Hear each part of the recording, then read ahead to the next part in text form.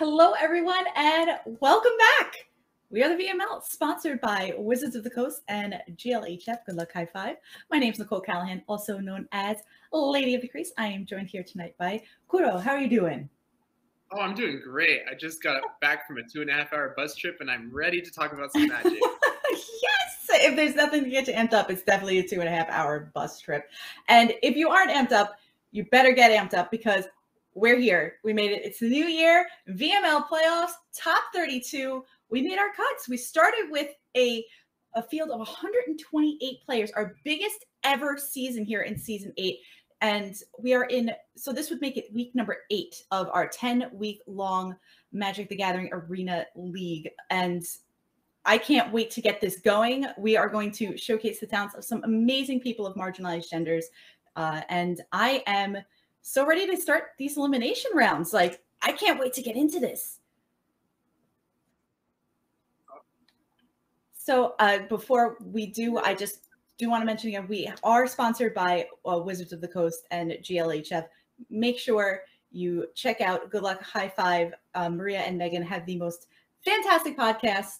Give them a shout out. They've been on the show before. They've done some guest casting with us, and they are just phenomenal. So big thanks to Wizards and Megan and Maria for their support of our league. And let's talk some magic. Let's talk some elimination magic here. Let's take a look at this metagame. This is quite a metagame. Now, see, in the past week, obviously, yes, we have, like I said earlier, this has been our biggest season yet, 128 players. So every week we open up our metagame slide and there's some very tiny pieces of pie. But this week you open it up and it's just like, oh my goodness gracious, that's a lot of Grixis. So we're staring here at almost half the field brought Grixis mid-range, and there was a Grixis artifacts deck as well. So and there are definitely some striking similarities between Grixis mid-range decks and a couple of these other decks, but that's to get into. What are your thoughts here on this metagame breakdown in this first playoff round, Kuro? What do you think? Well, the elephant in the room of Grixis is sort of there. I purposely put artifacts aside because I did think that that particular strategy is very interesting and distinct from mid-range because it usually relies on Saheeli such as that. I think a really notable thing here is that we don't have any green anywhere here. Unless the 4-color mid-range deck has green and I'm not aware of it, there's absolutely no green to be seen on any of these lists. The most prominent colors that we're seeing is blue and probably red, yeah, because of those Izzet decks. So I think it's a really interesting way to visualize the state of Standard as it is right now. Yeah, one of the biggest surprises to me, because going into this week, I think a lot of people thought that Grixis was the deck to beat and decided if I can't beat him, then join him. But a lot of people that decided not to beat them, there are some like self-proclaimed, Grixis killers in like mono white mid-range, or is it control, or is it ramp, that we've seen like, people say, hey, this can be Grixis, but it looks like people didn't trust their playoff run to that thought that it could be Grixis enough that they said, nah, I'm just going to play the best deck here. And so I'm very surprised to not see more mono white mid-range, no more Sanctuary Wardens and things like that. Yeah, I think this is the highest proportion of Grixis that we've seen so far. Highest proportion. Yes, that is for sure. And that definitely shows in our first matchup here of the night. We're going to be heading into a Grixis mid-range mirror. Our first competitor, Nile Joan, coming in our 32nd seed, just making it in, coming in second in her division and bringing Grixis mid-range. Said happy to make the playoffs, wanted to test around and decided that Grixis, even though on the draw, Grixis was the best choice here. So any thoughts about Nile Joan's list going in? Is there anything that stands out to you at all? Let me think. I think the main deck, Siphon Insight, is very interesting. I think that's really hinging on all the Grixis mirrors that are happening, because the best part about Siphon Insight is when you're able to cast it against a deck that's either yours, so the mirror, or a deck that is extremely good to have a mirror against, such as Control. The counterspell suite is going to matter quite a bit here, because adding or subtracting a counter can make or break a game. For instance, this deck has 3 Make Disappears, 1 negate in the main, 1 negate in the side, 2 disdains. That's 7 counters main in the 75, and that may or may not matter depending on how many counterspells are in the other deck. Gotcha. And now for a little extra flavor, we asked each of our competitors this week what their favorite flavor text is. Now, I didn't put the card, but Nile Jones says her favorite flavor text is "Be like the sea, flow around that which is immovable for everything."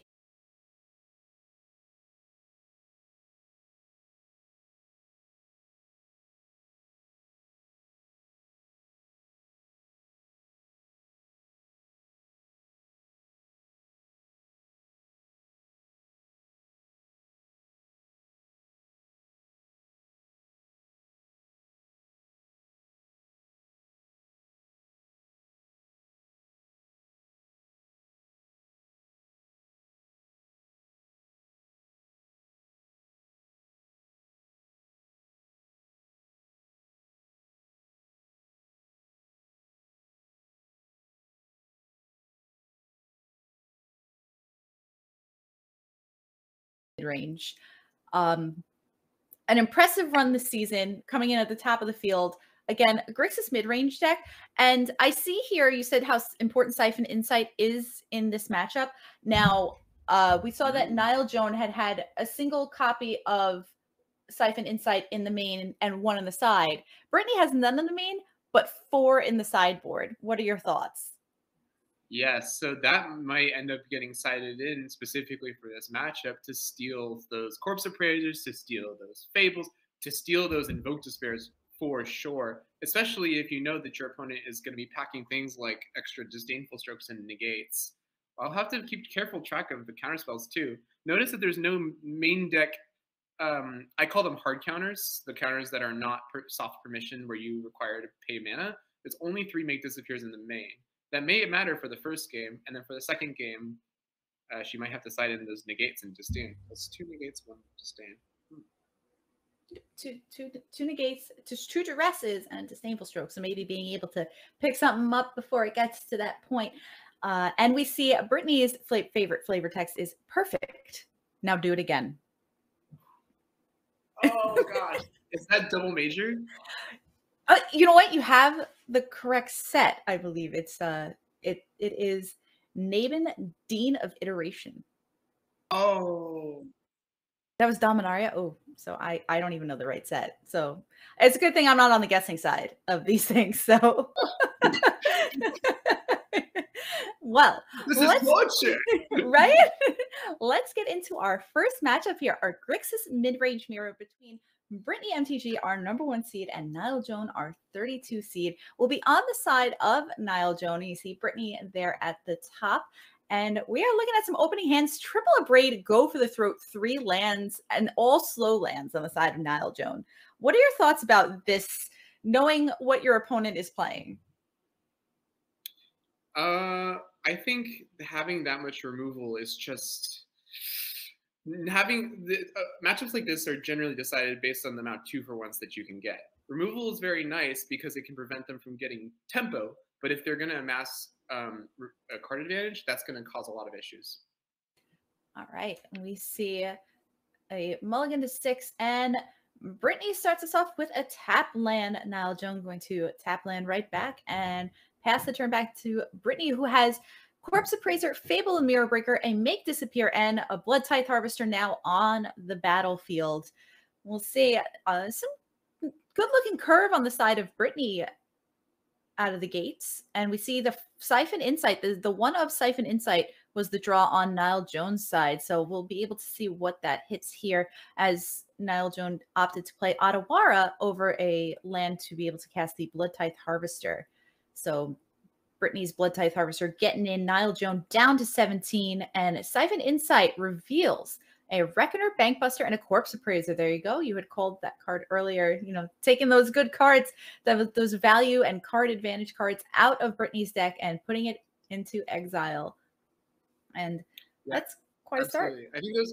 I think those Corpse Appraisers are going to be especially important because they took the Bankbuster.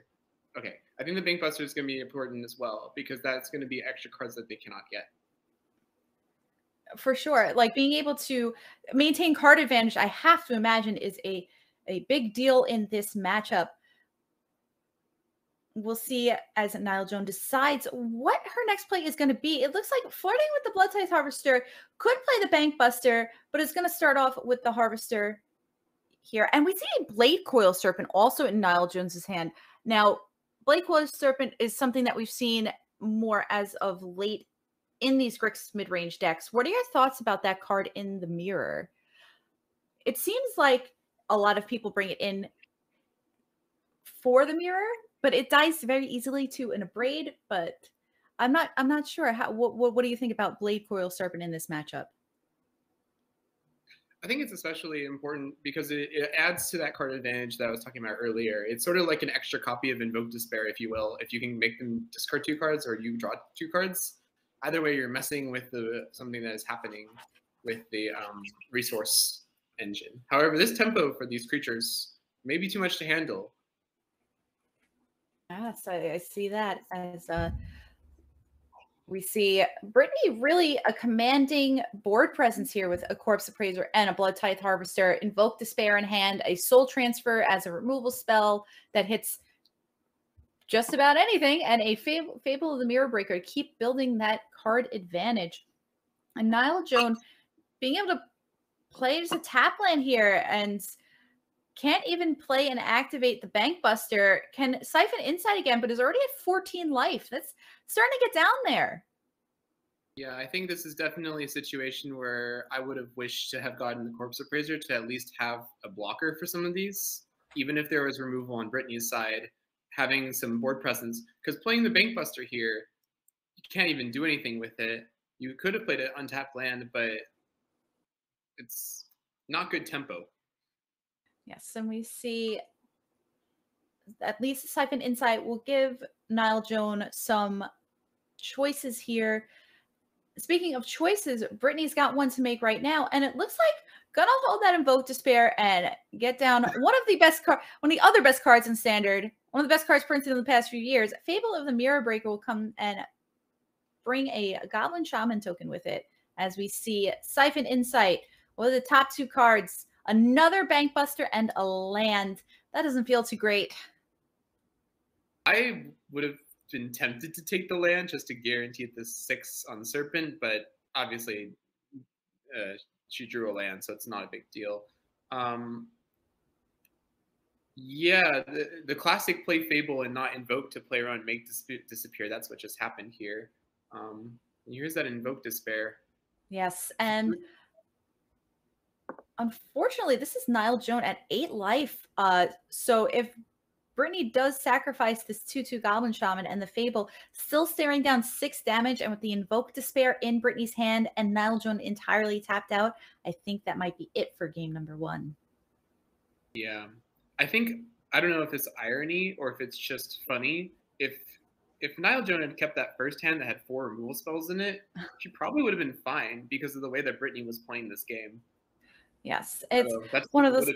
Land, so right, hindsight is 2020. As you know, you never know with does it? You look at Abrade, you're like, Abrade doesn't kill Shieldred, and you panic and chip it back, and then and then your opponent just plays a bunch of X3s and X2s, and you go, oh, no, that would have been good. And we look at the sideboard here. I like this. Taking out Siphon Insight's interesting. Taking out almost all the make disappears. That actually makes sense to me. I usually do that too when I'm playing control, to psych out the opponent because they think that I still have it. So they'll still play around it even though I don't have it. It's like, well, kept up 2 untapped that you didn't have to. Yes, and keeping open those 2 untapped mana also gives you, it's like, am I going to draw a card with Franken or Bank Buster, or am I going to Siphon Insight, or am I going to counter your play? So it's just, one of the things about this Grixis mid-range deck, there's so many options, so much play to it. It's hard to decide, do I want to hate on their non-creature? It depends on the draws that they have. Are they going to play 2 Fables and a Bank Buster and you need your negates, or are they going to play Corpse Appraisers, Urtai, and Shieldred, and you're going to need your creature removal? So definitely a lot of play to these Grixis mid-range decks. One of the reasons that it is so popular and does so well in the field is its flexibility, I believe. So this is interesting. Nile cited out the Siphon Insight. Britt brought in all 4. Britt has turned her deck into basically a bona fide control deck, taking out the Harvesters and the Shield Dreads, essentially trying to blank removal that Nile is going to have in their hand, only keeping in creatures that give 2-for-1s. So Yeah, Fraser yes. gets 2-for-1, Fraser gets 2-for-1. Urtai is not 2-for-1, but great. Oh, just kidding. Urtai. Yes. Taking out those Harvesters. Now, the go for the throat soul transfer, some of the and cut down pretty much like almost all of the removal with the exception of those abrades. So hoping to make things just not hit the battlefield in the first place. And speaking of abrade, there's double abrade in Brittney's opener, and we see 2 lands and negate, double Fable, and a Shieldred and a Corpse Appraiser that will be shipped back on the side of Nile Joan. And taking a look at another 2-land hand here, a lot more expensive though, with Invoke Despair's Blade Coil Serpent, Fable, and negate. And we see Brittney also down to 6, so at least it's fair. Gonna ship back that Corpse Appraiser.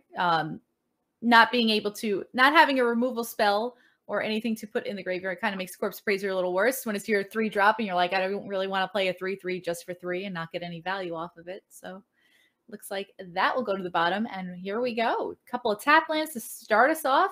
And no 3rd land for Nile Joan yet, but a Bankbuster may be able to help that out. We see a Duress going to get fired off on the side of Brittney. Take a little looky-loo here. And going to take the Fable and the Mirror Breaker. I don't blame her. Yeah, especially noticing that you only have 2 lands. You want to cut anything that they can play immediately. Oh, yikes. A 5-drop followed by a 4-drop is not what you want to see when you can't make your 3rd land drop. And we see Brittney coming down with her own Fable and Mirror Breaker. Now, a 3rd land on the side of Nile Joan, and we will see Brittney does have 3 lands and an Invoke Despair. We'll be able to cast the Invoke Despair next turn, but getting a little flooded on Brittney's side right now. Oh, yeah. Never mind. But the Fable prevents that from happening, and that's one of the reasons why it's so good, is you're able to basically say, oh, I'm flooding? Okay, no, I'm not, actually. That's why it's so important to counter. That's the 2nd negate, and guess what? That's going to get hit by... Yeah. Ooh. There it is. Maybe here. There it is. So that's a lot of card draw. That's a lot of filtering through the deck for Brittney. And pressure on the board with those 2/2s. You can't dismiss the damage that these 2/2 Goblin Shamans are going to do while ramping Brittney, able to cast her any extra cards she may draw off of things like Invoke Despair. So there it is. Reflection of Kiki Jiki. And hey, I heard you like Fable the Mirror Breaker. There we go. What if she drew a 4th like right then and there? That I would have laughed. And we see another Invoke Despair. And unfortunately, Nile Jones just the hand did just not come together for her.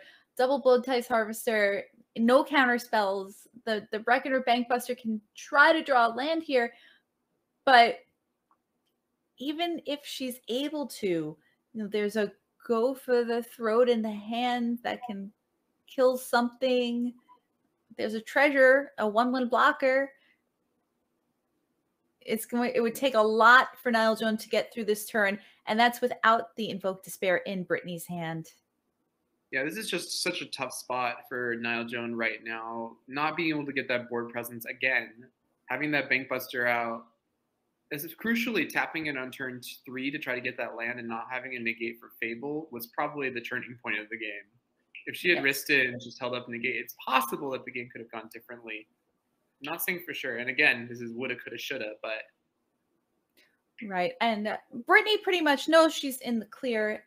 Open deck lists on both sides here. So we see that little 1/1 pilot jump in front of a Goblin Shaman. So Nile Joan takes 2, drops down to 6. Invoke Despair is going to take care of the rest. And Brittney, still undefeated on the season. An impressive showing. Very good game to both of our sides, though. Congrats to both sides for making the playoffs, and to Brittney for moving on to our top 16. Wow, that was an exciting Grixis matchup. Honestly,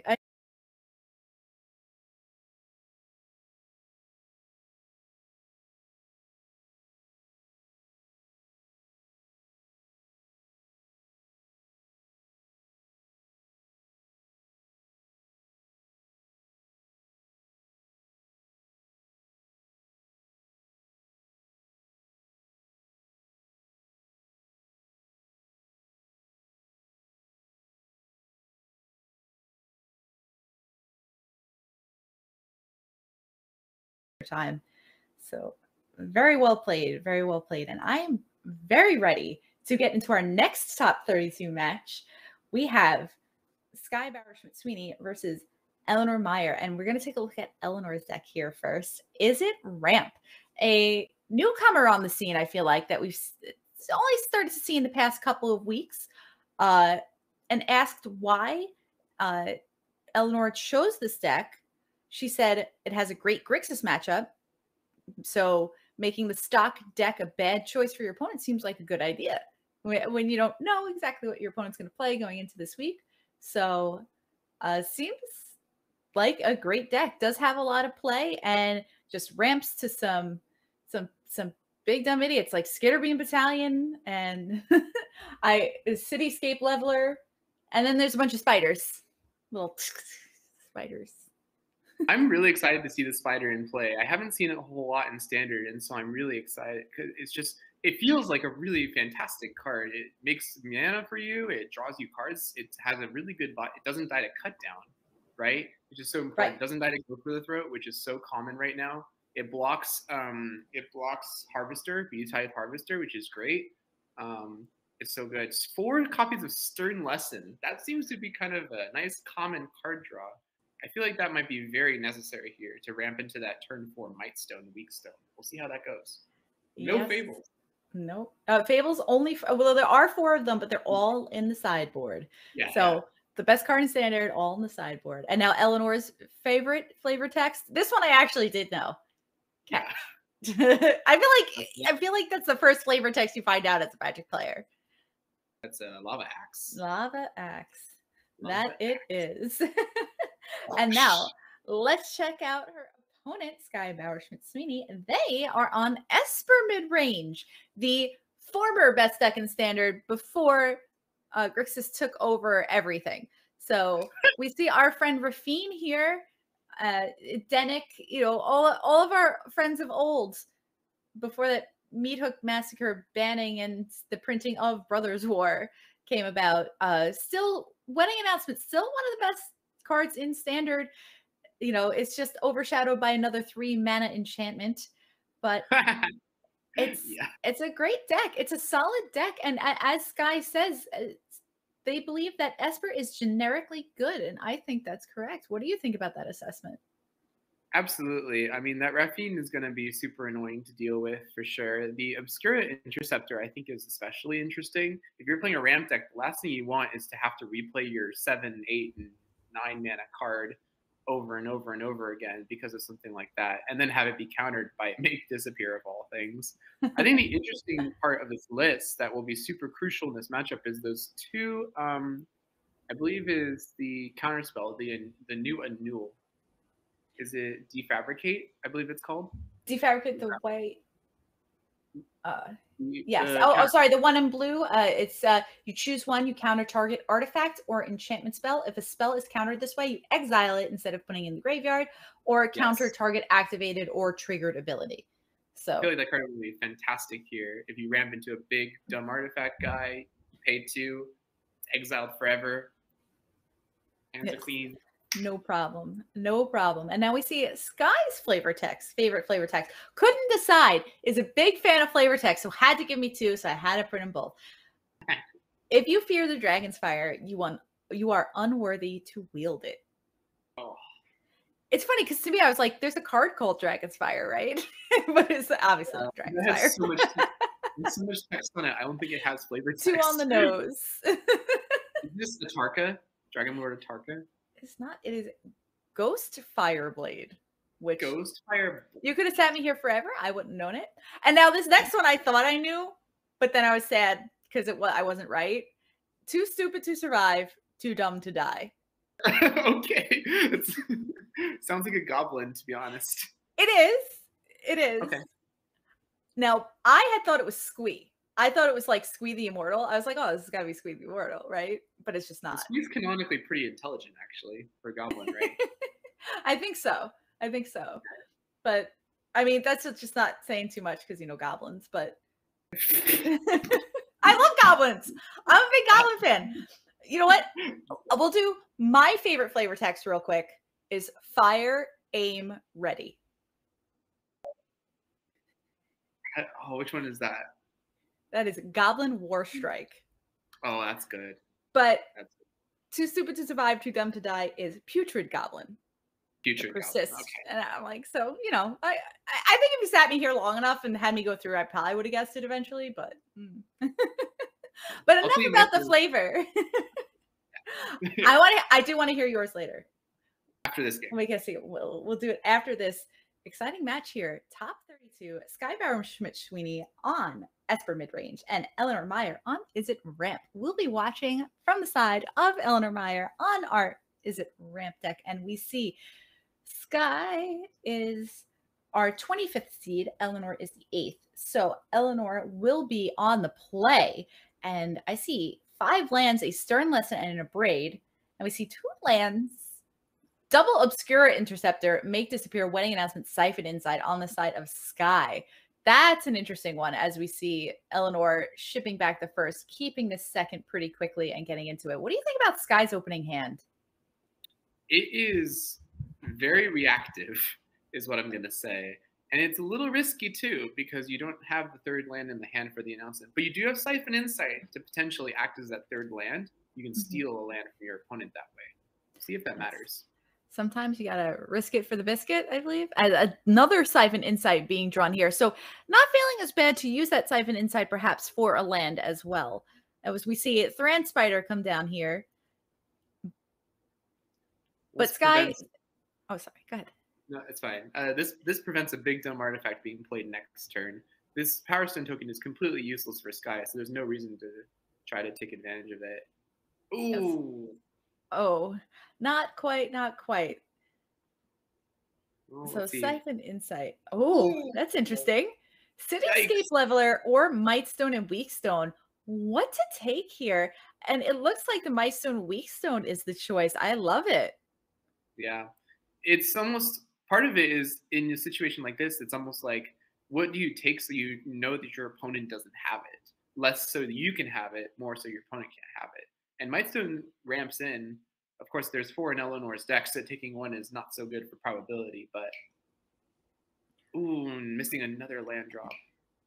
That's quite all right. We have Sky has a Siphon Insight in the graveyard and still has 1 in hand. Has some options here. Can hold up the Make Disappear if they decide to do that, but they're just going to main phase Siphon Insight, see another Leveler and a Mountain. Gonna take that Mountain real quick. Not quite on color, but hey, it'll work. Those Obscura Interceptors don't appreciate the Mountain, but I'm sure Sky does. Yeah, it's still the worst land to get because even a tap land that's like a Xander's Lounge would have been better, would have been nice. So you don't have to worry about that. So this is interesting. That ramp and card draw, it's basically 3 for 1. Right. We see Mightstone and Weakstone coming down, being able to play a Reckoner Bankbuster as a follow-up and a Plaza of Heroes. So now really rolling with the lands on the side of our Esper player, Sky. And let's see what they decide to do here. And it looks like still cannot cast those Interceptors, though. No. That Plaza does not pay for it. Oh, that's so rough. Wedding Announcement's great. But that's true. But Eleanor is at the point now, if Sky taps out at any point, Sky could just die to some big dumb artifact like this. Boom. Let's see our first big dumb artifact in Skitterbeam Battalion, Skittles. Skittles. Is that what we're going to just call it Skittles from now on? I love that. Skittles. Skittles. Yes. Don't get your Skittles all over the board state. Well, Sky said, no Skittles for me, thanks. And that will be Make It Disappeared as Raffine, Scheming Seer, comes down on the side of Sky and a second Skitterbeam Battalion, knowing that the coast was clear this time around, getting in for 12. Sky is at 15 already with those pain lands not helping much at dropping down to 3. That Go for the Throat probably feels so bad, but yeah, and just destroy evil. Not going to destroy enough evil. You're never going to guess what's going to get sided out after this game.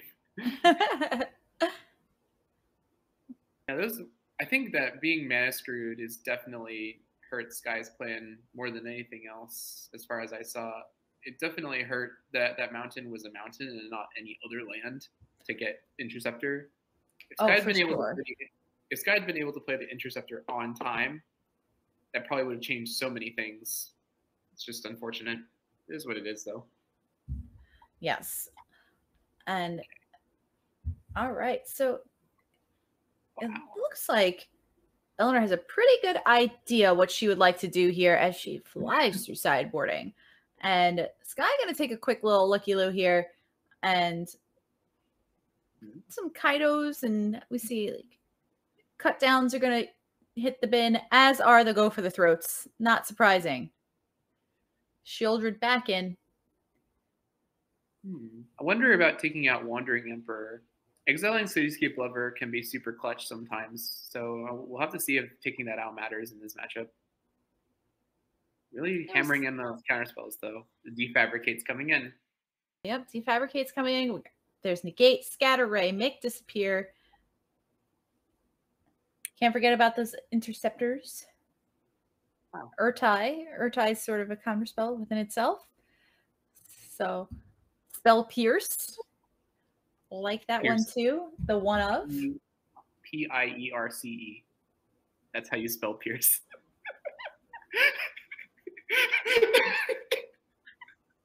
I like it. Oh no. Careful, Kuro. I know. Phoebe will put you in timeout. All right. And here we are getting going. Game number 2 here. Top 32 matchup between Sky Sweeney on Esper Midrange and Eleanor Meyer on Is It Ramp. Denick is going to be the first spell played out onto the battlefield, 2/3 lifelinker. We'll see a Reckoner Bankbuster on the side of Eleanor and pass the turn back. Much better hand this time around from Sky. Being able to cast spells is great. We see Otawara needing to be played as a land, so double blue right now, not being able to cast something like Rafine, but would be able to play like Kaido, Wedding Announcement, or have the option of holding up Siphon Insight once again in this game. And it looks like Kaido is going to be the play here. Feels pretty good being able to draw after and not having to discard after attacking with that Denick. Kaido will phase out and not feeling really that much pressure. One thing Thran Spider cannot do is crew Bankbuster. So we just see that Spider come down and it's quick pass of the turn back and triple Wedding Announcements. What are your thoughts on that, Kuro? Oh man, I mean it's going to be Wedding Announcement season. Population Sky in this next few turns. It's possible, yeah, that Denick attack is signaling that Rafine is not coming down. Because if you were going to play Rafine, you were going to play it before the attack. Now you're saying that something that Thran Spider cannot do is crew Bankbuster, but what it can do is block basically anything at any time for any reason. It is the Batman of spiders right now. And that Power Stone may matter because that leads into those 5-drops. And Sky, crucially, appears that Power Stone is completely useless right now. Yes, as we see, Spell Pierce. Oh, I love that. That was the draw off of Kaido. Yeah. That 1-mana Spell Pierce, a 1-mana, one of, Eleanor goes, I can't play around this. So, and Thran Spider going to get. That's why it's in there. That's why it's in there to punish it. Very punishing.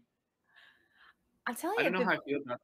Sorry, go ahead. Oh, the 3-drop enchantments. Loving Sky tonight. Loving us tonight. I see a 4th Wedding Announcement now on the side of Sky. And opting to attack with 2 creatures. So rather than make a token, is going to draw at the end of turn off of this Wedding Announcement. I would be tempted to just play Wedding Announcement every single turn, as long as as much as I could, just for the means, even if it might not be optimal. However, I do think there's definitely an argument to be had that you should just keep landing them over and over, because you want to be able to have enough flipped announcements that your tokens don't die to Brotherhood's end. That could be super important in time to come. I could see that being a thing. As we know, there is Eleanor had 3 Brotherhood ends in the main deck and an additional one in the sideboard. So Brotherhood's End abound in Eleanor's deck. As she is deciding what to do here, these threats could start to get real as the wedding announcement is threatening a flip. Doesn't really have an answer. Like you said, Thran Spiders can block forever. Having drawn this Skitter Beam Battalion here, but doesn't really have any interest in casting it for the 5 cost. Wants to go all in on Skittles here. Yeah, Sky is playing trying to bluff a counterspell, which is gonna work, by the way, because that Sokinzon's coming down. If Eleanor had played Skittles, it could have resolved. But after that spell pierce, you can't risk something like that. That's an insane tempo loss. Right. Yeah, Sky is playing this really well by trying to signal a counterspell when they really don't have one. But it doesn't really matter because that hand's entirely gas. Now we see, thinking about it's Underground River, followed by, let's see, still going to attack with 2. So going to draw off the wedding announcement again. We'll see if Sky decides to draw 2 by playing a second wedding announcement. It's going to be the Bank Buster out of exile from the Siphon Insight. So the one that was stolen from Eleanor, going to start working. And Scatter Ray was the draw on the side of Sky here as well. So wow.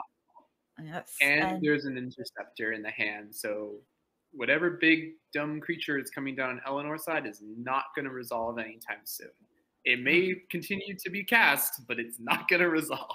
Right. And don't forget, Sky's at 28 life. So these little 1/1s and the 2/2, they're not really doing much. Denik has done some work this game, even though, it might not have been noticeable. It's just little pokes.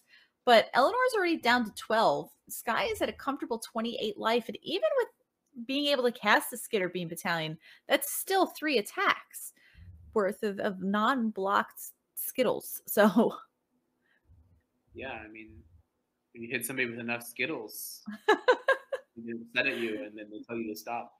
But that's the problem with Skittles. Oh, you know what? I just remembered. There's the old Skitherix used to be called Skittles. That's where that's from. I was like, the rare rabbit or whatever. Is that? Oh no, I'm thinking of Vizzledrix. Oh no, not that one. That one's from like some. That's from you were like, why is this a rare? It's like a 7 mana vanilla creature. Don't say that. That's when I started playing Magic. Oh my goodness gracious. Let's get back to the game. So yes, sorry. There's a land here. Good draw. Did not cast the Interceptor, which I think is correct, by the way, because you want to always have that unit against a ramp deck. You want to make sure that you can match the ramp. And if the ramp deck's not doing anything, you don't have to do anything either. And that's exactly the game that Sky is playing right now. And I think it's completely paying off. I love it. And we do see the second wedding announcement. I'm with you. I don't know if I could have resisted just playing wedding announcement after wedding announcement or wedding announcement, but we see Sky playing very well and planning out each turn, each move, holding up mana. It used to be bluffing a counter spell, but now actually has the counter magic in hand. We see Thran Spider looking through, taking a little looky-loo here, and it's land, Mightstone, Skitter Beam. Gonna take a Mightstone. Has a Skitter Beam in hand already, and a land is the draw here. Let's see if Eleanor just wants to slam this Mightstone. She might. The thing is that for all intents and purposes, Sky, it doesn't matter when Sky drew the Scatter Ray. In Eleanor's perspective, Sky always had the Scatter Ray. There's no way to know whether or not they drew it like now or 3 turns ago. So you just kind of have to risk it and hope that they didn't draw it. But unfortunately. Yes, unfortunately for Eleanor, Sky does have the Scatter Ray, and that will take care of that, as only 2 mana open on the side of Eleanor, so unable to pay that Scatter Ray tax, and also unable to get into the red zone here. So things getting kind of clogged up on the battlefield. Eleanor's still holding at 12 life, but Sky's still at a very healthy 28, as Sky also has a grip full of cards here. By the way, Eleanor down to 3 cards in hand. And Sky's looking at, besides the 7 cards in hand, also has a Siphon Insight in the graveyard. And that siphon inside in hand almost counts as 2. It pretty much does. I mean, it's the definition of a 2-for-1. I can see why Sky is playing those wedding announcements so conservatively. Like I was saying earlier, there's the Brotherhood's End card. That's going to be a big issue. If they were just playing one after another, making tokens forever, that could have been a huge blowout. But this is playing around that so hard, and I think it's working. I agree. I like it. Now the question is, with the treasure, Sky would be able to play another 3-drop here, either another wedding announcement or Rafine, and still be able to hold up an Obscura Interceptor. So the question is, what will Sky decide to do here? Is it just going to be patience, and if nothing happens, maybe siphon inside again? Or to... Well, that's what I would do, because I like to do nothing until my opponents play something. But there's an argument that Rafine could come down because of, like, I keep saying the Brotherhood's End, but it really does matter because Rafine does not die to it. So playing a second announcement or a third announcement, you could be risking your tokens dying, but playing the Rafine, no harm, no foul. She's not going to die. She'll be fine.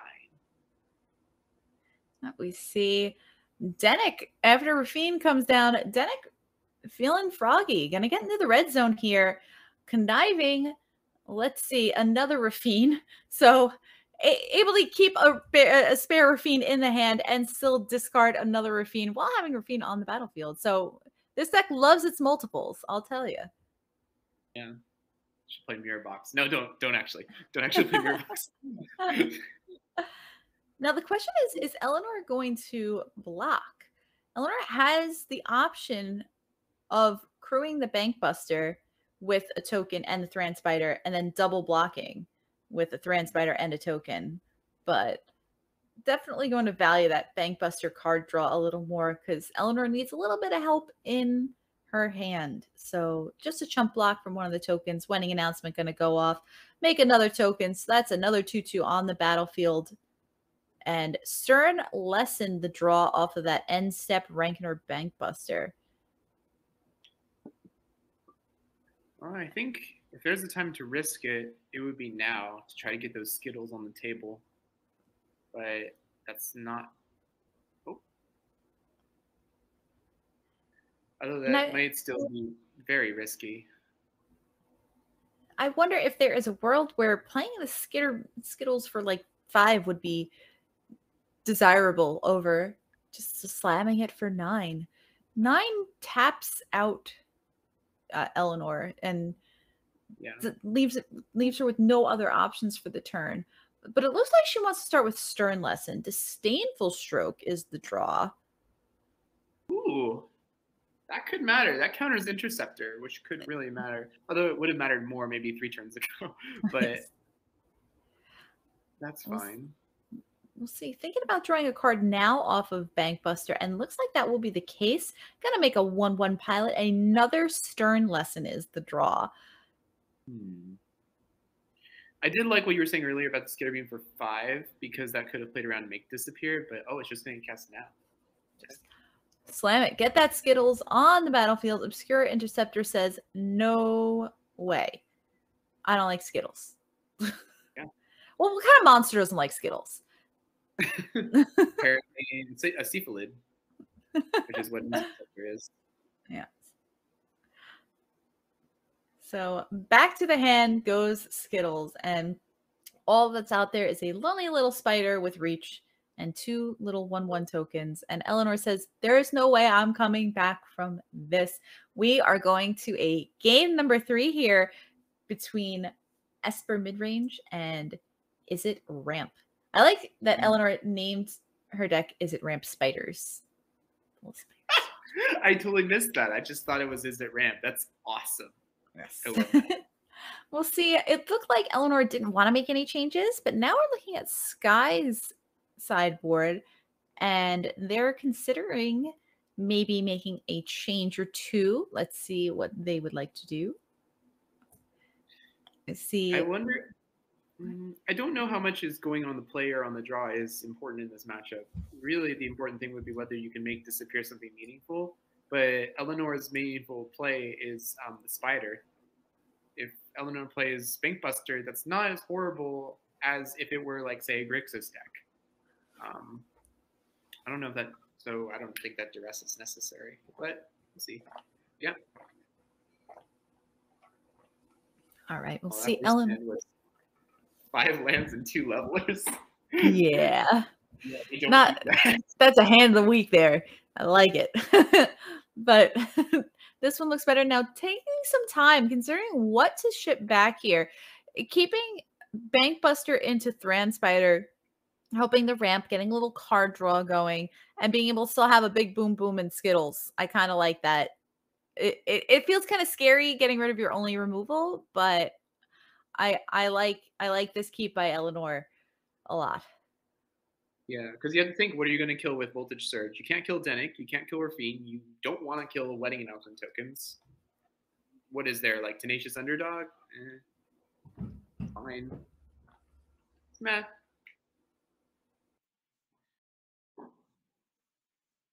We see Thran Spider already doing their thing. So Eleanor already getting an early presence on the board here as Wedding Announcement comes down on the side of Sky, but no 3 other copies in hand this time. And opting for a quick Skitter Beam Battalion. I like this. Very nice. This is a very aggressive start, which is one of the scary things about these isn't ramp decks. It's like they don't have to cast Skittles as a 9-drop. It just be a 5-drop, 6 power all over 3 bodies. It's a lot. We'll see how this goes though, because that's a blocker. You think Speaking Spider's a of good blocker? scary, yeah. Yikes. And all of a sudden you're looking at Stern Lesson and you're going, uh-oh. So, I mean, the option of just trying to muscle through and casting another Skitter Beam is on the table. And it looks like that's what Eleanor is going to do, is going to say, you know what? Some things are going to die here. But some things are also going to live. Math is for blockers. And just get in the red zone. And we see Shieldred going to jump in front of one of the actual Skitter Beam battalions. A 1/1 jumping in front of the Spider. We'll see if the other 1/1 is going to chump block, because this is 10 damage. You know, this is nothing to... Chump blocking doesn't work though, because those battalions. Oh, it has trample. Oh, that's right. Yeah. That's right. Yeah, this is 10. This is 10 damage or 9 damage. However you like to. Wow. Amazing decision. I like it. That Shieldred, so we have to think in terms of increments of 2, right? So blocking a battalion means 1 less card you have to draw to live. Not blocking a Spider means 1 less card you have to draw to live. Or 1 more card you have to draw to live, right? So if this goes down to 2, you draw a card, go to 4. You just have to think about, can I survive another hit? Because Eleanor's not going to care about her life total. I feel like everybody could tell which one of us plays the control decks and which one plays the aggro decks. I'm like, Space Jam, F6. You figure it out. Keep hitting space. Yeah, and I'm the person who hits enter. I hit enter because I skip attacks. That's what I do. We see Sky off the draw going up to 4. So what can be done here? Urtai comes down, can destroy 1 and also block 1. But I don't know that that's enough. Rafine may be good because you can draw 2 cards, which gives you 2 more life. I mean, 4 more life, which lets you live a little bit more. It definitely does. And Rafine would block. It's just, can another... Going to need to draw a castable spell off of Rafine, I think. Having the Wedding Announcement token can chump the Spider to prevent 2 of the damage. But I'm not seeing much else. So let's see if a castable card can be drawn here. And I like this attack from Sky. We see Shieldred and the 1/1 getting into the battlefield. Now, this will keep wedding announcement from flipping, but you will draw an extra card off of it too. So that is another 2 life. So it's kind of the same thing as blocking. Yeah, but is it enough life to live? That is 3 card draws. And also, I mean, we do have to see what is drawn here. Oh, goodness, it looks like land. Yikes, yikes, yikes. So we have Otawara, which can be used because there's 3 lands and 2 legendary creatures. Ah, and channel can be done here because at any time. It can use the Power Stone because it's not casting a non-artifact spell. So, all right. In gets Shieldred and the 1/1 as we see just 2 lands discarded to Rafine, another card drawn up to 10. So Rafine able to block and kill one of these creatures as well, which is a big deal. Ooh, flirting with that stern lesson, that's scary on the side of Eleanor. Drawing cards, even if your shoulder's tapped and you're that close to winning, it's just that's a scary thing. It's so true. And you have to think about, can you draw something that will make that Bink Buster attack? Because that spider not having 3 power is mattering so much right now. Right. Like, can cast the second spider, maybe, and double to crew, but crew with both of the spiders.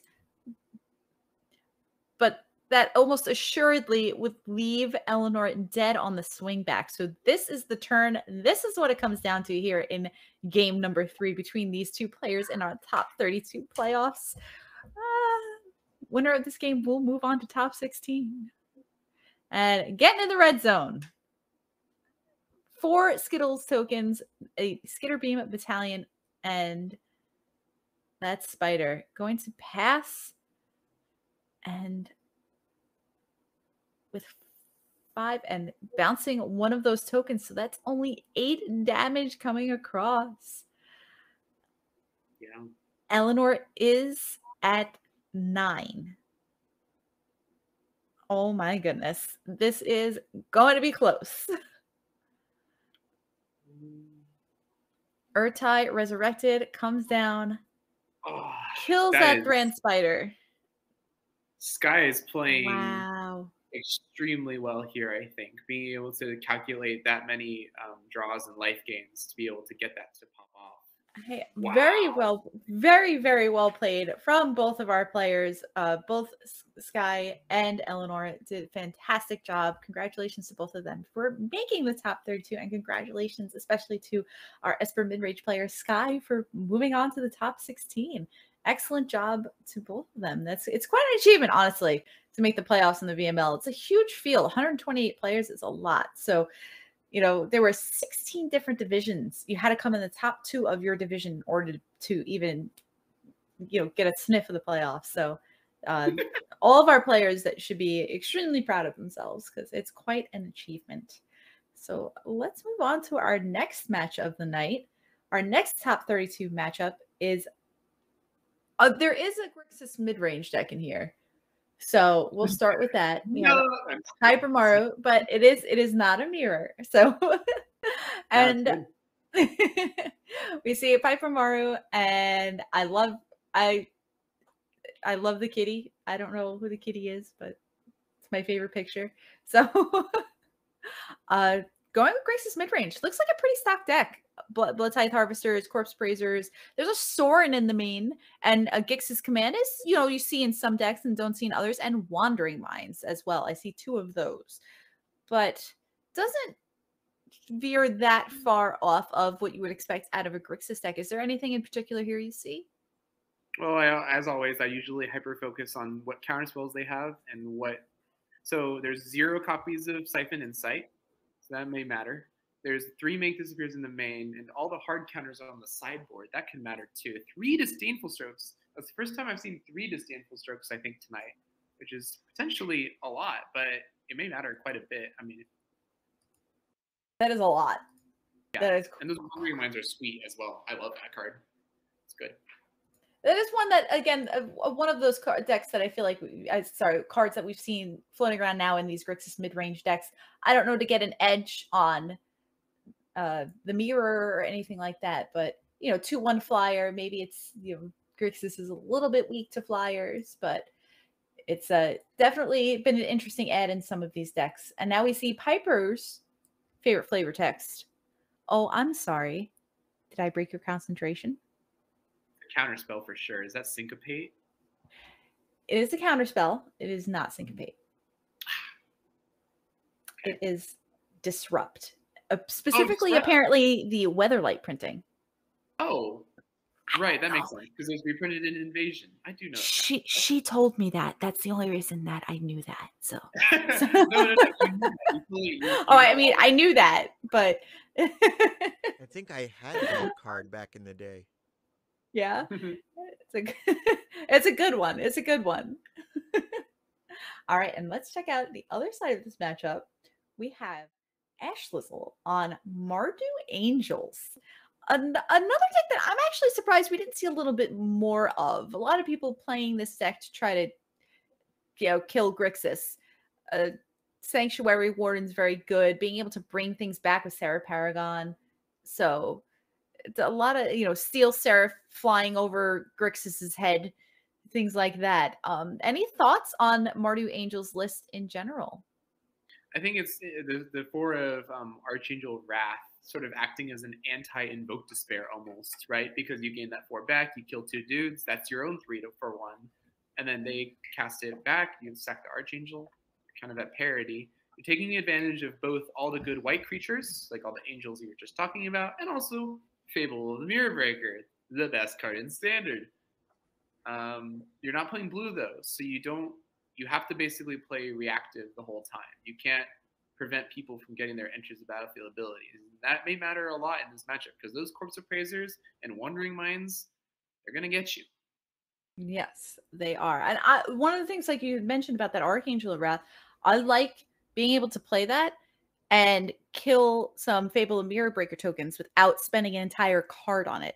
Feels really, really bad when you abrade a Goblin Shaman token. You're like, I just abraded a third of a card. I just spent 1 card to kill their third. So feels really good. Archangel Wrath lines up very well against our Fables. And now let's take a look at the flavor text here. The Orzhov are not the only religious tradition on Ravnica, nor the oldest. I know this. Is this Priest of Fell Rites? No. Oh, you had to make it. I thought you had it. I know what you're talking about. It's like a black creature, right? It's mono black. Mm-hmm. Dang it. I don't remember the name. It has something to do with sacrificing creatures. It was priest. Yes, it does. It's okay. I'm gonna count it, and because I'm just gonna pretend that you said it, but it's Priest of Forgotten Gods. Forgotten Gods. No. Okay. Oh, and I need to tell you my favorite flavor text, right? Okay. Yes, please. I want to hear yours. My favorite flavor text is, I'll show you original research, you hack.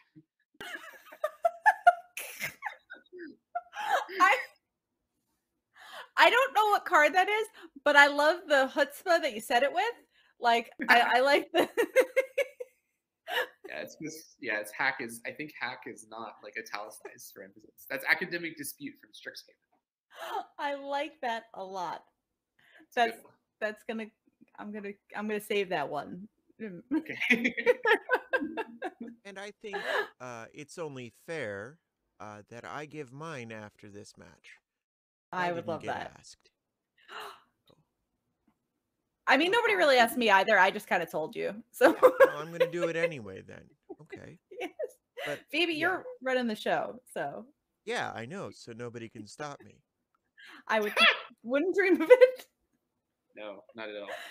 Speaking of stopping the show, let's get the show on the road. Let's check out our next top 32 match. We have Ashlizzle on Mardu on the top of our screen, and we are on the side of Pipermaru playing Grixis Midrange. We see double Go for the Throat, Reckoner, Bankbuster, and Shieldred. So Go for the Throat, one of the better, more efficient removal spells in this matchup. What are your thoughts about this opener from Piper? I don't know. So the thing is that it's nice to kill the harvesters, but you don't have cut downs, which is a much more efficient answer. And then you can't kill Sanctuary Wardens. You can't kill Wedding Announcement tokens. You really don't want to be killing Goblin tokens. It feels kind of awkward, I think. The best target for Go for the Throw in this matchup is the Archangel Wrath, in my opinion. Right. And unless there's another creature I completely missed that's better. But yeah, you don't even want to kill Owl, right? Because if you kill Owl, it dies, you look top 7, you get a Wedding Announcement for free. Okay, nice. Take it. Right. And like, Sarah Paragon, but that's only a one of, like you said, Archangel Wrath being a 4 of, and it's definitely a very intimidating flyer. Now, the thoughts about casting a Go for the Throat on this Blood Tithe Harvester to be able to have some Corpse Appraiser food is interesting, though. That would be the only sort of caveat. That's another reason why you don't want to kill tokens, because you would be able to pop that off. And there's a Fable. Oh no! Speaking of tokens, Goblin Shaman token. They heard us. So Blood Tithe Harvester is gonna hit the bin. Some noms for this Corp Appraiser and a Fable also on the side of Piper. So it'll be interesting. The thing about this Shieldred's going to come down. This is going to tax the Fable being able to loot next turn. And if anything is to happen to Shieldred, there are 3 gold for the throats in Ashlizzle's deck. Record or Bankbuster can be crewed as well. Yeah, and it appears that Ash doesn't have any Go for the Throats, because I think they would have been cast right then and there on that Shieldred. Because Ash isn't playing Shieldred, right? No, Ash is not playing. There are no Shieldreds in the 75 on the side of Ash. So that would be the reason to play Go for the Throat. Yeah, that makes a lot of sense. So we'll see a little bit of asymmetry here. It's interesting. This is definitely a big, because, you think to yourself, I'm at 18 life. I could take a couple damage here and there. And it's like, how deep do you need to dig for an answer to Shieldred? And it looks like Ash is going to do the maximum and discard 2 cards, one of them being out there. And Goblin Shaman going to get in, making some mana. So maybe a mana crunch on the side of Ash.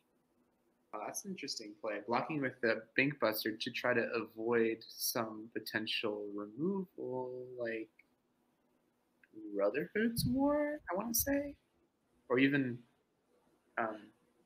Voltage Surge potentially. Yes, there is. Ashlizzle is playing a Braid in the deck. Yes, there are Brotherhood ends and a Braid, one of each in the deck in the main board.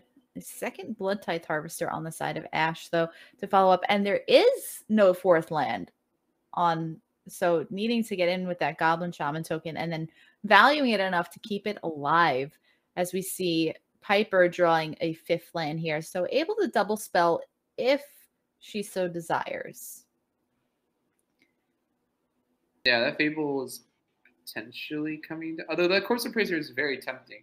If you can draw yourself into another copy of, if you can draw yourself into into the first copy of Invoke Despair, that would be huge tempo shift. Yes, and we see Corpse Appraiser coming down. Has plenty of options here. The Inspiring Overseer and Owl, both off of the Mirror Breaker discard.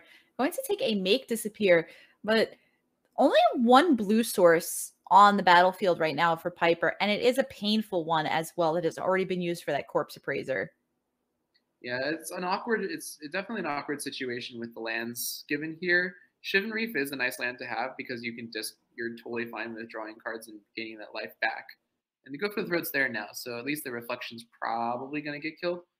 But not being able to make Disappear here can matter, potentially. That Archangel's not coming down, though, I don't think, because there's no reason to play it without kicking it. Yes, and we see Ash just made the 4th land drop. So thinking about, could get in with the Goblin, kind of sacrifice it to make a treasure to be able to kick the Archangel, but just once. And got to remember, Ash is already at 8 life, and with Shieldred in play, that is not that much of a cushion. Blood Tithe Harvester going to minus on that Shieldred. I think we're going to see a 2-for-1 here. We'll see Goblin Shaman getting in. So I feel like an end of festivities is about to be played. All right. I feel like this is Blood Tithe Harvestering on the Shieldred to make sure that the Blood Tithe Harvester wasn't killed in combat, and then maybe kicking in Archangel of Wrath here for 2, just the 1 kicker to do the 2 damage instead of 4 damage. No, it's a Brotherhood end. Yeah, that makes a little more sense. Yep. Cleaning up the battlefield, and Ash is left with 2 blood tokens and a treasure token here. It definitely feels bad. It definitely feels bad to play a board wipe and then them immediately play like 3 tokens. I'm exaggerating a bit, but I've definitely been in that situation where you farewell and you're like, great, and then they're like, okay, Fable and Blood Tithe, and you're like, I just wiped the board. It's like I just for 10 minutes. I just cleaned. This board was spotless when I left it. Yeah. When I passed my turn. So this Make Disappear may come in clutch if that Archangel's coming down right now, or Sanctuary Warden, either or. Oh, Fable playing around the Make Disappear. Will it get? Wow, and that is interesting. So Fable has sort of been demoted from a 3-for-1 to a 1.5-for-1, right? Because that token's gone and the Make Disappear is gone as well. That may be really bad for Piper, because now that basically opens the field up from bigger angels. Piper does know that a loot is coming off of this Fable, so can get rid of this swamp. And there's only 1 card left in Ashlizzle's hand, and Wandering Mind. That's quite a draw. Going to keep the Go for the Throat in the hand, and going to also keep this Wandering Mind that'll come down onto the battlefield. And we'll take a look at, I believe, the top 6 cards. Yes, top 6. Get a non-creature spell. It's ridiculously good. All right. Better. It was so nice in turns, although I didn't see it very commonly. It was really good. Anyway, I'm just reminiscing. I think the interesting thing here is that Go for the Throat is really looking for a target, and it's just not hitting it. Right, we'll see Wandering Mind. Gonna keep open that Go for the Throat, though. We see Invoke Despair and Fable of the Mirror Breaker. So without an answer or a flyer on the side of Ashlizzle, that is all. It's almost enough. Almost enough. Now we can observe here a very interesting thing. Since Ash is not playing a blue deck, Piper can basically just slam whatever she wants whenever she wants, right? But Ash knows this and could potentially proactively play to avoid situations where that's bad, right? So that Wedding Announcement is single-handedly preventing Piper from drawing 2 cards with that Invoke Despair. And if Ash lands a Planeswalker, that's like, oh, cool, you draw no cards. Yeah, draw no cards, take no damage, and doesn't feel bad to sack a 1/1. You know, if this Wedding Announcement, they won't even. She wouldn't even have to sack her whole board. She gets to make another 1/1 here. Yeah, and Piper does not have blue up, so we know that Piper is going to be able to, or is going to have to take whatever Ash is about to play. Let's see what this is. Coast is clear. Ash has 2 cards in hand. Let's see what they are. And 2 blood. So if they're lands, that's just, you just discard it. You're good. Right, she's considering what to do here. It definitely is a precarious, being at 7 life and your opponent's at 11. They have a 2/1 flyer, Elder Dragon War. So what chapter will this war start on? Chapter 3. Going right to 3. Just skipping the rest. I want to read the end. Skip to the last chapter. But that Go for the Throat, it's a token, but it found a target. So yeah, that Go for the Throat was the equivalent of an F on your English class. Yes. I wonder if it was. I wonder if it was right to play that Dragon War right then and there, because she knew that the reflection was going to flip, so you could have wiped the board after it flipped to ensure that the board was continuing to be clear, and discarded the land with the blood. I'm not sure. It looks like land is being discarded to blood here. We'll see. Wow. Psycho land was discarded to blood. Wow. That's very significant. Oh. I mean, that's rough. Yeah. Lands. That happens to the best of us sometimes. As we move to the sideboards for game number 2 between Piper and Ash, we see Piper just doing a little quick work in the sideboard there, ready to get back into it. She cited out all of the things that could potentially counter those angels. That's really interesting. So that means if an Archangel Wrath gets down, it's not going to get countered, no matter what. The only counters left are negates. Wow. Very ambitious, for sure. I like it. Speaking of things I like this hand. Blood Tithe Harvester into either Fable or Corpse Appraiser, and then Shieldred and Wandering Mind to reload a little bit there too. That Harvester can find a good target, like another Harvester. Then like that another Corpse Harvester. is going to pop off right now. Yes. Not right now, but very soon. Harvester, staring down Harvester.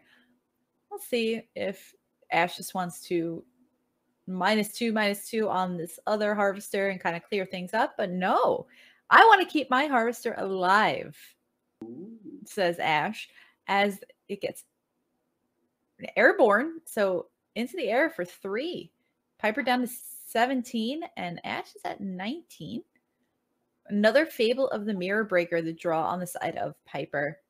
Going to take care of the other Blood Tithe Harvester, so there will be no more airborne Blood Tithe Harvesters here. And Corpse Appraiser to numb up that vampire real quick from the graveyard. Double land, go for the throat. The reveals off of this Corpse Appraiser. Go for the throat. Doesn't do much against Steel Seraph, but it is a removal spell. Yeah, that's definitely... You take that if you're expecting more angels to be brought down, but looks like Piper's thinking about taking a land. I would agree with that, because then you can land that turn 4 Shieldred. Oh, took the... Okay. All right. Here we go. The Fable's probably coming down next turn then. Piper does have some options on 3. Inspiring Overseer. Steel Seraph does not need to give that one flying. We'll see Steel Seraph looking to get into the red zone, I'm sure here. It depends on whether or not it's going to get Vigilance or Lifelink, most likely. It looks like Lifelink. Yeah, that makes sense. You're not interested in blocking Corpse Appraiser with that guy. Gaining life prevents you from dying to Invoke Despair later in the game. I like that play. And Piper drew an untapped mana source, not punished at all. But still looking to get into the red zone with Corpse Appraiser, and then follow it up with, I'm imagining, either the Wandering Mind or the Fable. So, and it looks like Wandering Mind is going to be the play here. Gotta dig a little bit, because would be able to cast an Invoke Despair next turn, but not going to find one. Taking in a Braid instead. That's good enough. That kills the Seraph. That's really, really good for Piper right now. Especially remembering that Ash did mulligan down to 6, so that card advantage is going to be extremely important here. Right. We see Ash blooding away a land, just drawing up to 4 cards now, while Piper sits very comfortably, 6 cards in hand, and a blood on the battlefield still to be able to filter out any unwanted cards. And some powerful cards in hand too, doubled Fable and a Shieldred, along with 2 removal spells. Is this Wandering Mind interested in blocking? Yes, it is. Jumping in front of that Inspiring Overseer. Going to take 3 from the Steel Seraph, dropping down to 11. Ash up to 23. We'll see what the follow-up here is from our Mardu Angels player. It's going to be Liliana. So suddenly that 2-card hand is actually potentially pretty okay. If you can empty your hand before you start plussing Liliana, then that's just a one-sided... So there's a card that I'm blanking on. It makes you discard every turn. Anyway, this might be really, really relevant. Let's see how this goes. Yes, and we'll see a Braid taking care of that Steel Seraph. And Liliana's on 1 with that Goblin Shaman looking hungry. So we'll see Ash with 3 cards in hand. Every card that Liliana makes Piper discard is 1 less card that Piper can use to affect Ash's board state, because all 4 of those are gas. Yes. So Piper's got to be thinking about, what is it am I discarding here? And I think the discard is potentially maybe, oh gosh, is it Sorin or Go for the Throat potentially?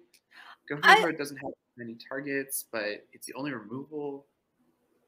I kind of like the idea of Soren. Without drawing a land, you'd be able to double spell Fable or a potential threat and go for the Throat. And Shield was just great. And another threat to put on the battlefield to threaten this Liliana.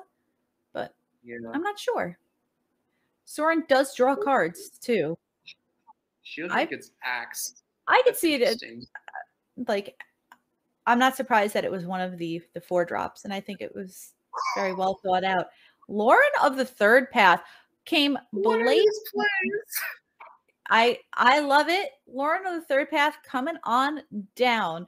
That has been Lauren has made a big splash in Standard lately. It's just, it kills artifacts and wedding announcements and fables left and right.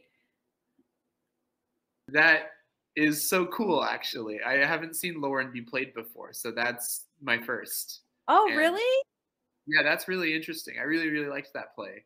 I guess I'm usually one of the evil Grixis players, so I've seen a lot of Laurens. I've had a lot of my fables killed, but that was a great turn for Piper. So even though Piper lost their Fable of the Mirror Breaker, they were able to kill the Lauren, kill the Liliana, get a Soren into play, and make a 2/3 flyer that just absolutely just negates this Giada entirely. Yeah, and Ash doesn't know this at this moment in the game, but the fact that Piper didn't even play Grixis command before attacking really shows us exactly how far Piper is ahead, right? Yes. Because if she needed to cast that Grixis command, she would have, but it's not necessary.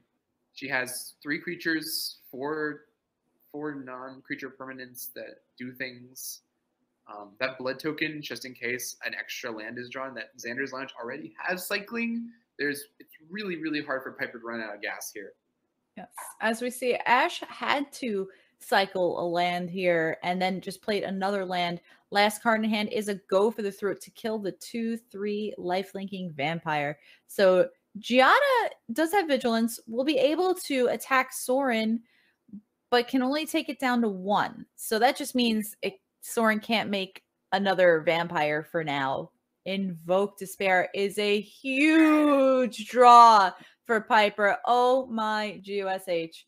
That is a huge draw. And then you can play Grixis command immediately after on whatever it is that Ash draws. Like it's yeah. Couldn't play that fast enough. Go for the Throat is the reveal. Piper says, yeah, whatever. I'm at 11. I'll take 2. Down to 9. Goblin Shaman's getting in. Treasures galore. 4 mana up. Still able to play something like a Corpse Appraiser. Another Fable. Can play the regular Bankbuster and draw off of it and hold up Go for the Throat. Looks like Corpse Appraiser going to come down. Going to make sure Sarah Paragon wouldn't have any food here. Taking the Steel Seraph. Going to eat that. And revealing another Invoke Despair and Shieldred. When you see your opponent bin a Shieldred off of a Corpse Appraiser look, you need to be scared. I kind of assume that they've gotten an Invoke Despair in that situation. That's just what happens. Yes. Yeah, 6 lands, no permanents, or rather no creatures, no board state, nothing in the grave. And you mentioned Sarah Paragon earlier, but exiling the Steel Seraph does nothing to Paragon because Paragon can't cast it anyway. Because it is a 6-drop, you can't cast it alternate cost like that. For sure. It doesn't matter anyway, because that was an insane board state. You get to that point, it's crushing card advantage every single turn. Yes, it was. But good games to both of our competitors there. Pipermaru taking that one down. Grixis Midrange on 2 games down over Ashlizzle on Mardu Angels. Again, congratulations to both our players for making the top 32. And Piper, we look forward to seeing you in top 16 next week. What a matchup. And with that, we're moving on to our final match of the evening tonight in the top 32 of the VML, brought to you by Wizards of the Coast and GLHF. Good luck, high five. The greatest podcast there is. I say that, I used to do a podcast too, and their podcast is still better than mine. I love Megan and Maria. They're fantastic. Anyway, we're going to check out Emma here on, you guessed it, Grixis Midrange. No way. I love Grixis Midrange. I haven't seen enough of it tonight, actually. So it makes sense, though, because asking why Emma played Grixis this week, she says, didn't want to shift into a completely unfamiliar deck, and Grixis Midrange was the type of deck she was comfortable with, full of cards she's familiar with, and enjoys using. So listen, this deck is just in some people's wheelhouse. Some people are like, you know, I can play control decks all day. Some people are just like, give me all the dirty mid-range 4-drops you can, and this is where I live.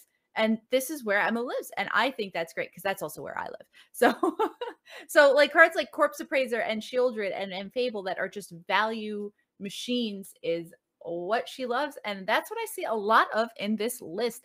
I do see a couple of Brotherhood Ends, some Gix Command in the main there. Any thoughts on this list? Is that one Shieldred in the 75? I was looking at that. I do believe that there are, I thought there were more, but I think that is it.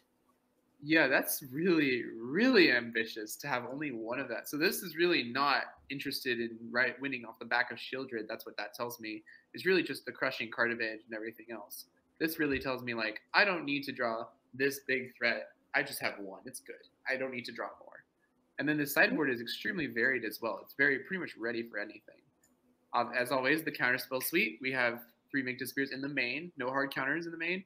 Only 3 hard counters in the sideboard. I have, you know, in all the games we've had so far, and probably potentially this one, it's been very counter light, even during games where people side in a ton of counters. It's really only 1 or 2 that have really made the difference. It's not been like, oh, I counter your thing 3 turns in a row. So we'll see if the trend continues here. Yes, we will. And now Emma's favorite flavor text. These days, some wizards are finding that they have a little too much spell left at the end of their mana. It's another counter spell, isn't it? But I don't know what it is. I don't recognize it. Anybody chat? This is Nether Void. Oh, it's Nether Void. Oh, that's not a counter spell at all. It's a block enchantment. It's quite all right. Let's take a look at Emma's opponent here, LemonCassidy, with probably, like, when we were going over matches to cover, I was like, zombie. I was like, this one has to be on camera. How could I not do this? And then later, Hayu, I love Hayu, one of the coaches of the VML, was like, that sounds awesome. And she goes, what's the 4 color? Oh, Ratabrick. I was like, yeah, I didn't actually really look at the deck list, but I just saw a zombie combo and I was like, this has to happen. We need to see this. So props to LemonCassidy for deciding. They said they decided to do something fun, add a 4th color to their brew. Not expecting to win, but if they do, it'll be spectacular. And I have to agree with the spectacular part. I mean, LemonCassidy 5-2, so I don't know. I think she's got just as much a shot as winning as anybody else, but this deck is sweet.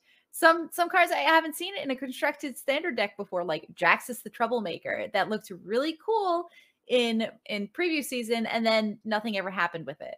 So I'm kind of loving that it is here. Do you have any input on this amazing zombie combo?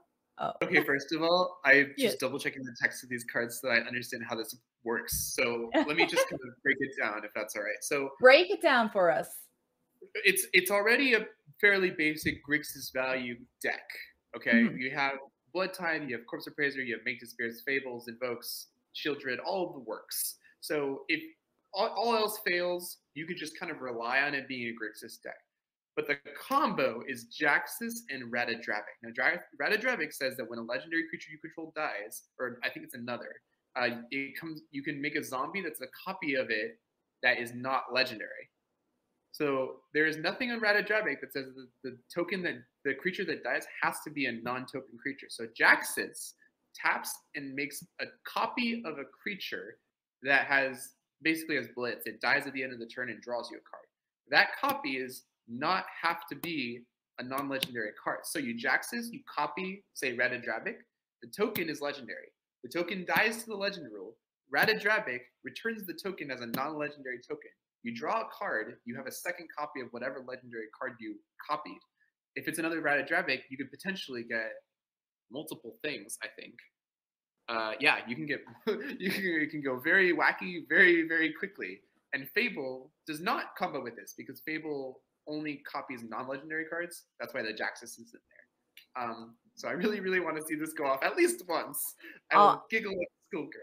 Oh, I man. sure hope it does. But before we get into that, we have 2 more flavor texts to do. So I have LemonCassidy here. More of that strange oil. It's probably nothing.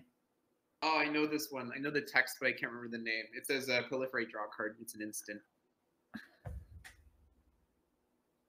I wish I had like such it's steady progress. The blue, yeah. It's steady progress, yeah. And the artist of Vidalkin has like one of the hands the in the hands thing. in the oil, yeah. I know exactly the name. I am very impressed. And hey, Phoebe. Yes. I would love to know, what is your favorite flavor text? Before I get to that, I cannot believe that nobody has gone through this discussion of this deck and not made a Zombocom joke. Because you can do anything at Zombocom. And that just shows how old I am, but this one will too. The flavor text that I have chosen is perception is more pleasing than truth. That's a really good one. Is that delusions of mediocrity? No. Perception. Is it illusions of grandeur? No. Okay, that's my guess. I don't have any guesses. It's just really cool. This is Erase from Urza's Legacy. Its first print. Erase the Urza's Legacy one. Yep. Not the Urza's Legacy one. Not I not still the can mute you, you know.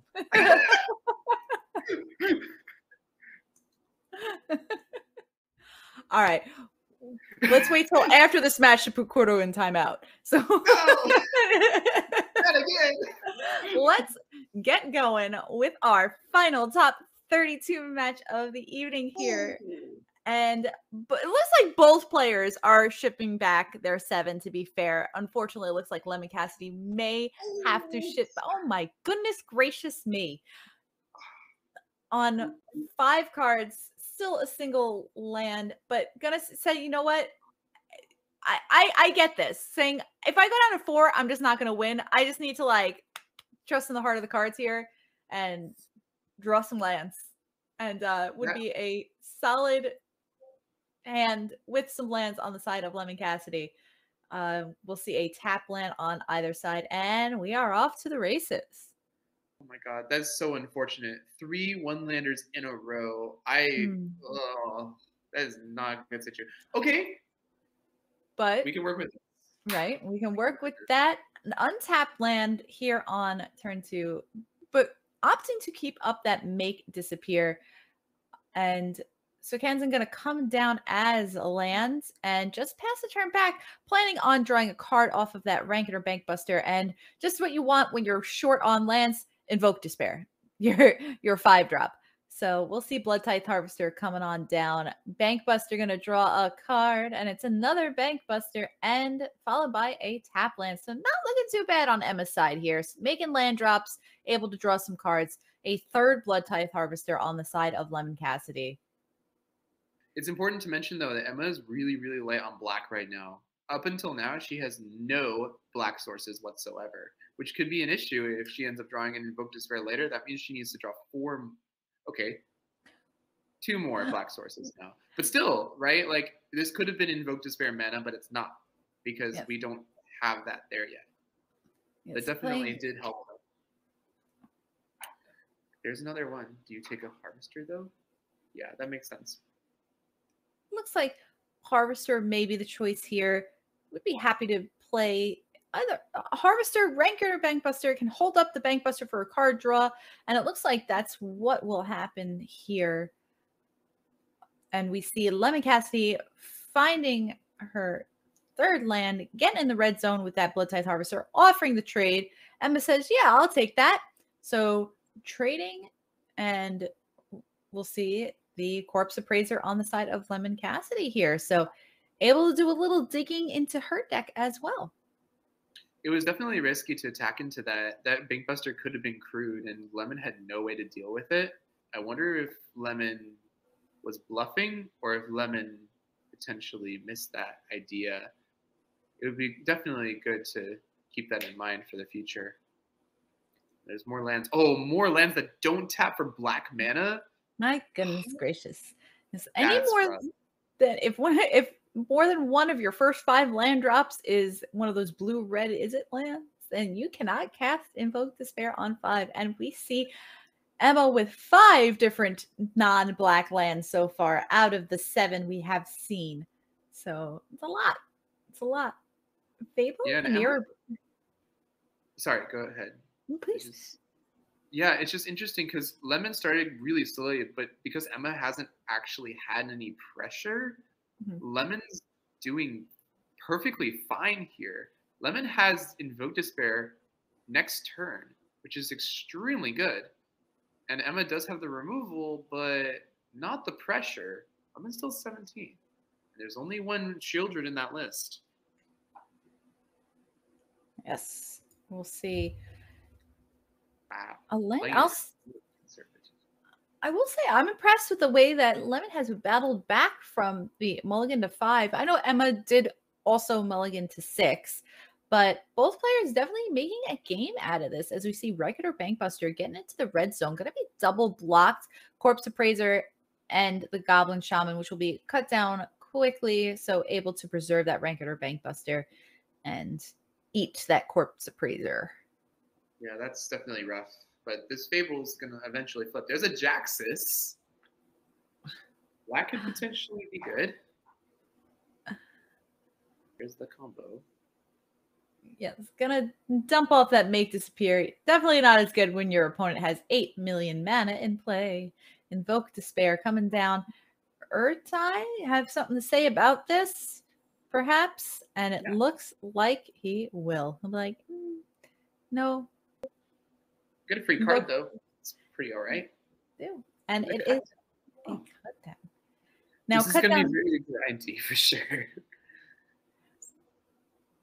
Cutdown can take care of the 2/3 power creature. It cannot take care of the 1 power creature that crews like it has 3 power, though, because there are only 2 copies in LemonCassidy's hand and already at 6.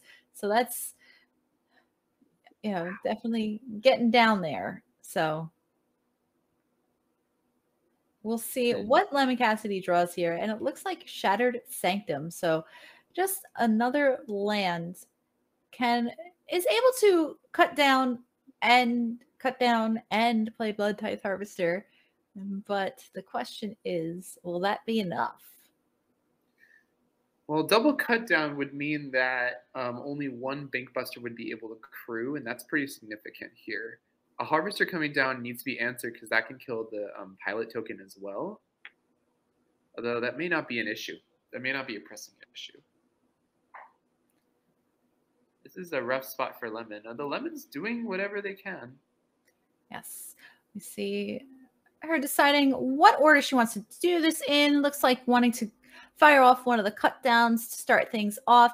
It is always scary when your Grixis opponent just has 7 mana at their disposal. So, but the first cut down went through. So saying, you know what, let's fire them off. Taking care of that other threat on 3 power threat on the battlefield and following it up finally with a Blood Tithe Harvester. Gonna make another blood here. Go for the throat will take care of Reflection of Kiki Jiki. But like you said, Lemon is at 6 life, so would be able to take a hit from 1 regular Bankbuster and not need to chump block. Yeah. Oh, there's a Fable. Well, this is... Oh, there's the one of Shieldred. Okay. Well, I guess it was drawn. Sometimes all you need is 1, right? Yeah. Yeah, there you go. Oh, I'm sorry. There are 2 in this. Oh, there are? I believe so. Oh, I guess that's the other one. No worries then. It's funny because I thought that there was 1 too, and I'm taking a closer look and I see 2.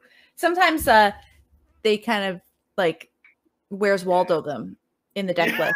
So it's just like, guess how Efficient many examples. I'm playing. And Oh yeah, you're right.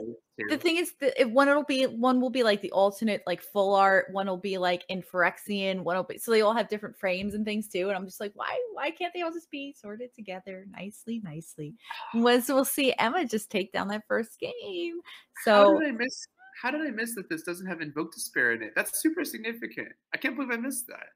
No Invoke Despair. No wonder she was keeping so many non-black lands. It's not necessary. not necessary. There you go. I missed it too. So I guess I'm so used to them playing Invoke Despair. I just thought it was there because that's just such an obvious card to play. I guess we're like really based on blue-red.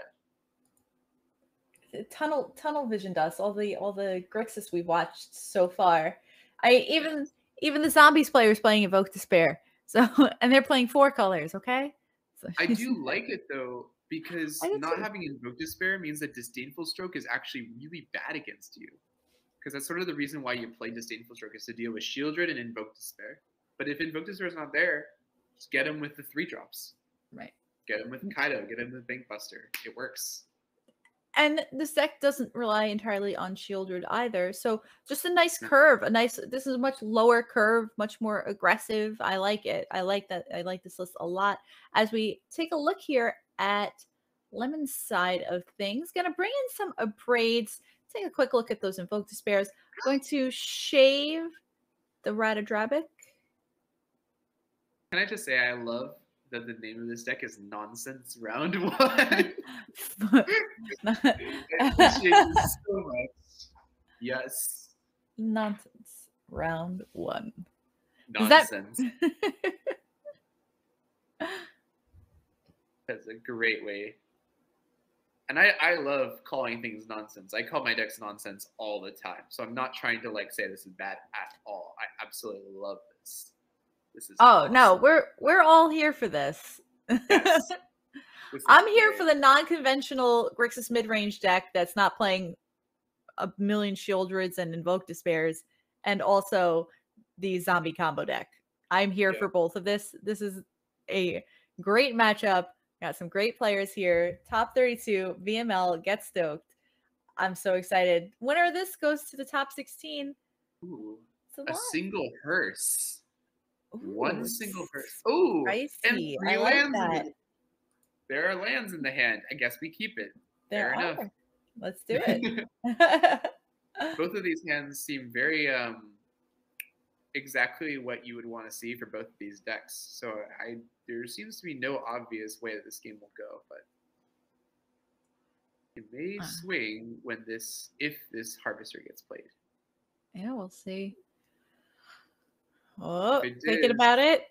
If it is, then Lemon gets a huge tempo lead. Okay, yeah, this is huge for Lemon because now this dies, and then Fable is able to land perfectly safety, no fear of counterspells whatsoever. Lemon's in the driver's seat, 1 billion%. Now, is there a temptation to just play Corpse Appraiser here at all? Yes, there is. But it's not strong enough. But that's right. See, I don't know. I'd be like, I need to eat that, whatever that is in the graveyard. I need to eat it before they do. You know, like that's a big temptation for sure. Although you're at risk of milling creatures that they'll be able to eat anyway, so it's probably fine. Emma is now holding up counter magic, learning her lesson, going, all right, fine, I got you.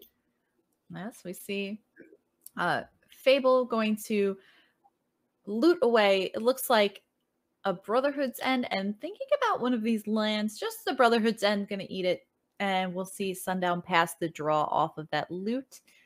And here comes the Corpse Appraiser. And I say, no way. There's going to disappear immediately. Take a seat, Corpse Appraiser. We don't take that Takenuma in the hand could be very vital. Lemon cannot cast. Oh, sorry. No, you were saying Lemon cannot. Well, we'll have to play the untapped attack Maya, and it's excuse me. Maya. I know. Takenuma. I know. I just ate my words a little bit there. So I was looking at. So we see Disdainful. Wow, Disdainful Stroke just fired off there. I like that. Saying, you know what? I don't like Urborg. So Radaburek gonna have to take a seat. So Lemon is clearly playing the I'm gonna play things, and if you have an answer, you have to have it right now. Lemon is not waiting for Emma to have something. So this black mana source is crucial. So absolutely. So good right now. That's bam, bam, draw a card. And it's Blood type Harvester, a very good draw here. You know, those blood tokens matter a lot.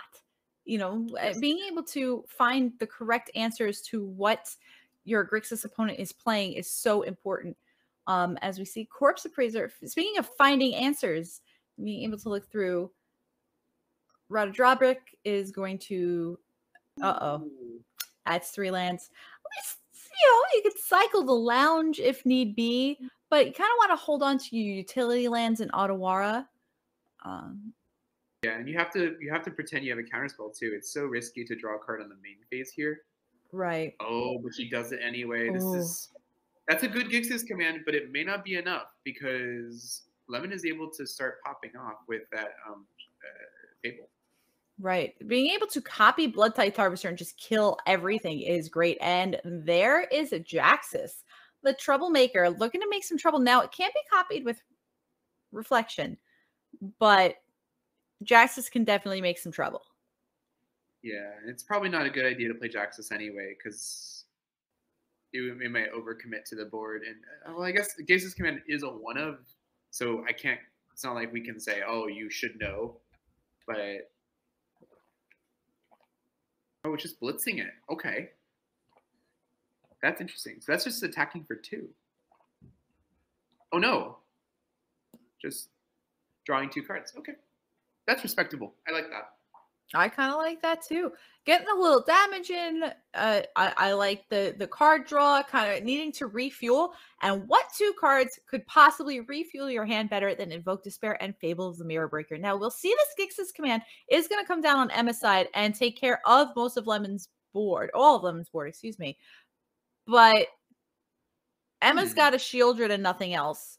And Lemon can just fire off and reload even more with this Invoke Despair, and that go for the throat was a huge draw to have an answer for Shieldred here. Oh, and a hearse. There's a hearse. Oh, it's running away. It is. It is. It's gonna drift. I mean, I don't know how you see the hearses particularly, but it's definitely just nice to have. I guess if Emma plays another Corpse Appraiser, it completely nullifies all of them.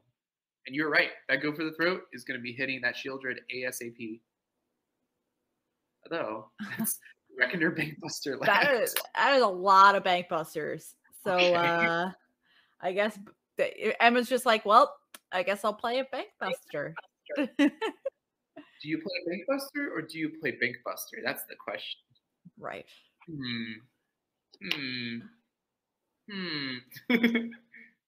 I'll stroke my imaginary beard that I don't have. I was also stroking mine, so. Oh, very good. Very good. So this Corpse Appraiser is coming down. That's really clutch. What is it trying to find? It's probably trying to find more card advantage, to be honest. Ways to deal with those, Exile Shieldred. Ways to deal with that pilot token. Ways to deal with those Bankbusters. There's an Ganjo. Ganjo's definitely interesting. Oh, as a land to be able to play a Fable. I love it. I love it. I love it. Get that value out as Lemon is. And we see Soul Transfer. Now, unfortunately, at the moment, yes, Emma does not have the Fable. So make disappear. I was actually going to say, barring the fact that what you're bringing up is true, like you can't get the double effect, but also Shieldred was just exiled by that Appraiser, so there's no way that you're going to be able to get your Shieldred back. That is going to matter a lot. Yes, because Emma would have had 7 mana, which would have been just enough to play the Soul Transfer, bring back Shieldred, and play the Shieldred as well. So going to settle for exiling Corpse Appraiser here. And not gonna crew up. Being at 7 life, feeling a little wary, which I totally get. So not wanting to get into the red zone there. Gonna draw a land, but then quickly loot away 2 lands off of that Fabled Mirror Breaker second chapter. We'll see a Braid and Haunted Ridge to join that unlicensed hearse in Lemon's hand. And blooding away. Yep. Blooded away. What he draws. Oh, okay. That's really good. And one of the 2 Shieldreds in there are 4 Shieldreds in Lemon's list. Just 2 in the main, 2 in the side. It's part of the combo, you see. If you get 2 Shieldreds out, that's 4 damage per card. Whoa. Ooh. So this crew is interesting. Oh, that's really risky crew. So Lemon is able to abrade in response. Oh, no. Oh, not gonna do it. Not gonna do it. All right, no worries. So Lemon could have abraded in response, and Emma would not have been able to crew or counter it because Make Disappear would not have been enough permission. And but this also prevents the Bankbuster from tapping because it was just played. It can't use its ability. I think the right one in crew would have been the one without counters on it, but then maybe Lemon would have just immediately cast a braid on it, and that would have been it. So really playing around everything. There's extra treasure here. Make sure that Emma has to sacrifice the pilot. Yes. If you want this to be gone. And it's worth it to Emma because being at 7 life and have a Shieldred in play feels really bad, especially when you don't have any other answer to it. All you got is this Make Disappear. Yes. But since Emma's tapped out now, Lemon sees this as permission to play the hearse. If Lemon thinks that this is necessary. Yes. As a good spot to play it. And both players empty-handed here. So it's been a very exciting game. And, you know, when you need some cards, why not just Fable of the Mirror Breaker? We see a land drawn off of Reckoner Bankbuster here. And Fable of the Mirror Breaker gonna make a 2/2 Shaman. A land that is able to be blooded away, but with only 3 available mana, Emma looks like she's going to hold on to that land for right now. All right, there goes some creatures. Yeah, Unlicensed Heart's going to start doing some work here. Fable of the Mirror Breaker flipping over both players, 1 card in hand. Both of them are lands. Let's see. It looks like Lemon's going to be the first one to start using these blood. And it's another land. Oh, that's rough. Okay. And Emma does have another blood token too. Yes. But does not have to use it since that Fable is going to discard another land. That's so many lands. I would be so mad right now, honestly. You can be mad for Lemon. So I would be like, come on. Just one. Oh, trading immediately. Yeah. You want to prevent that reflection from being able to get anywhere. I like salt counting my lands, where I count the ones in hand, and then I count all the ones I've looted away in my graveyard, and then I count all the ones I haven't played. And I go, I've played 14 lands. This is ridiculous. Oh, yeah. You do the soft calculations for like the chances of drawing a land next is 30%. You draw a land. Like, okay, it's 28%. Another land. And here we go. Emma is drawing lands as we've been. Yeah. A land followed by a land, loot, get a land. But there is this cut down. Yeah, there's the cut down for that. So that Bankbuster is going to get in. That crew, I think, is fine, but it's a risk. Yes. Because if Emma has more removal. Yeah, okay. All right. Yeah, Hearse is going to crew. So putting the Hearse out there, it's a little more vulnerable here. Is Lemon going to be willing to trade this 4/4 Hearse for a Bankbuster? They probably could be. Oh, if they weren't planning to block, then it may have been better to just keep it as a non-creature just in case Emma had another removal spell. Because you never know. But that's okay. I mean, it doesn't matter either way in this particular situation. It's just, little things like that. That Fable's going to be flipping soon as well. Copying Bankbuster to draw an extra card per turn is going to be really relevant. It's another land. Yeah, another land on the side of Lemon. This is tough. No way to crew. Oh boy. Oh boy.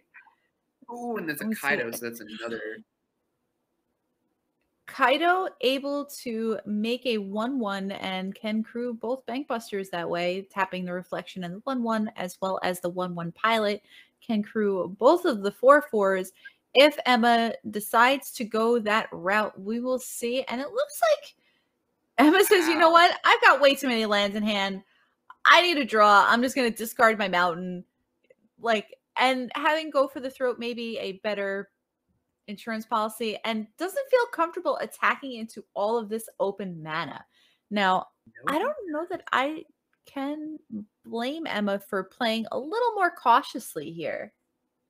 Ooh, that's not a bad draw. That draws into something.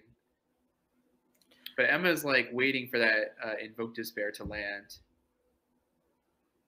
Right.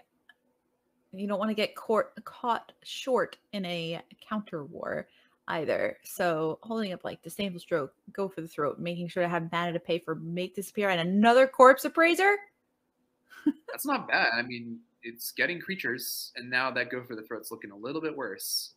Is there is still a thing to exile? My goodness gracious. Oh, and a Shieldred. Oh my goodness. With enough mana to cast it.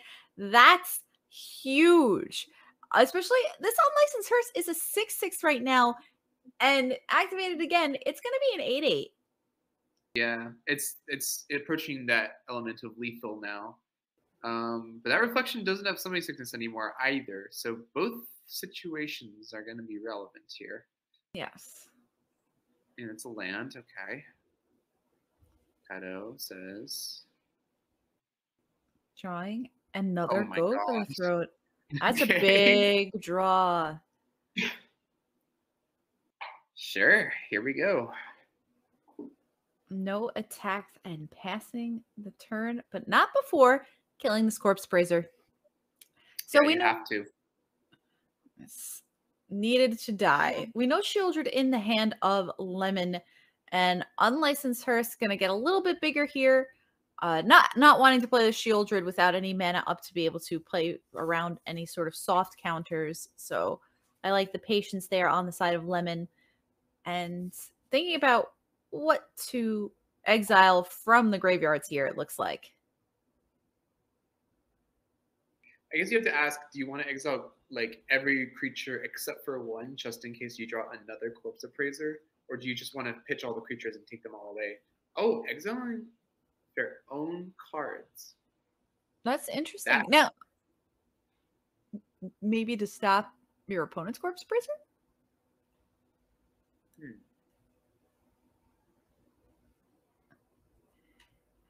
Oh, Shieldred getting stroked.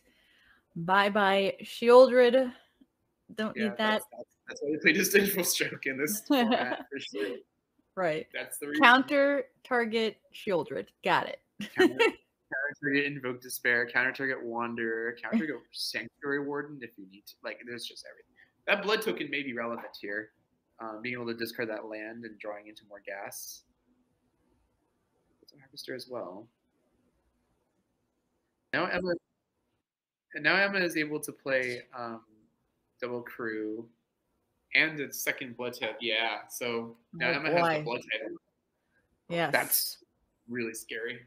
It's scary for so many reasons. Besides the fact that Emma can now filter through her draws, she can kill everything, obviously, on the side of Lemon. So it's definitely scary, definitely dangerous. Make Disappear, not doing too much in this stage of the game. Blood Tithe Harvester going to kill the Blood Tithe Harvester on Lemon's side. We'll see. It looks like Unlicensed Hearse is going to be crewed as an 8/8. So, you know, don't really want to attack with that. I mean, into that. Emma is biding her time, basically waiting for Lemon to draw and play no creatures. Because up until this point, Lemon has been able to crew fair Hearse. But this draw may be it. Ooh. Underground river. Oh no. Are there any Wandering Emperors in the 75 for Lemon's list? I don't think there are, right? Unfortunately, no, there are not. Splashing White, there's Void Wrens and the Ratadrabric. But Ratadrabric, yes. But that sounds like the lyrics to Darude Sandstorm. But just just gonna get in for one with the unblockable ninja. So Emma's still playing very conservatively over here, you know, not wanting to screw anything up, saying, you know what, I'm dominating on the board right now. I'm going to take my time. I'm going to do this right. Drawing the 4th Reckoner Bankbuster here. That's a lot of card draw for Emma this game. A lot of card draw. Speaking of a lot of card draw. Well, I mean, listen, every single card in Emma's deck does some amount of card advantage. Wow. Okay. Talking card advantage stuff. I think Emma is trying really hard to play around Brotherhood's end because keeping Kaido above 3 is really vital here because then you can make sure that Kaido sticks around. Similar things can happen if you're like, oh, keeping that land in the hand, by the way, to not be able to pay for Make Disappear, that is a feel bad moment. I've been there before. Right. This late in the game and you're like, I have 14 lands in play. There's no way that the last card in hand is Make Disappear, and it just always is. Because you want to hold on to the land to loot away with Fable. So you're just like, nah, there's no way. There's no way. And you play and you're like, there is a way. Ooh. We have one half of the combo, baby. It's happening. Yes. Top deck Jax's next turn. Oh, wait, that's right, because the Harvester kills Ratadrabric next turn, unfortunately. Ratadrabric. I don't want to ever have to say Ratadrabric. Urborg person. That's Urborg person. The Urborg wizard. Zombie wizard. The Urborg wizard. He's a warlock. Oh, and there's Urtai. Ward 2 Urtai to take care of anything else, I suppose, that Lemon may be able to draw into at this point. Even though you do get a card draw off of Urtai if it destroys your thing or counters your thing. Still doesn't feel that great. We see Unlicensed Hearse geared up here as a 12-12, but uh-oh. Yeah. Yeah, Emma was extremely patient this game. Yes. She was basically waiting for the exact opportunity to be like, you have no way to do anything to me anymore. Zero. That was what she was waiting for this whole time. And it's paying off.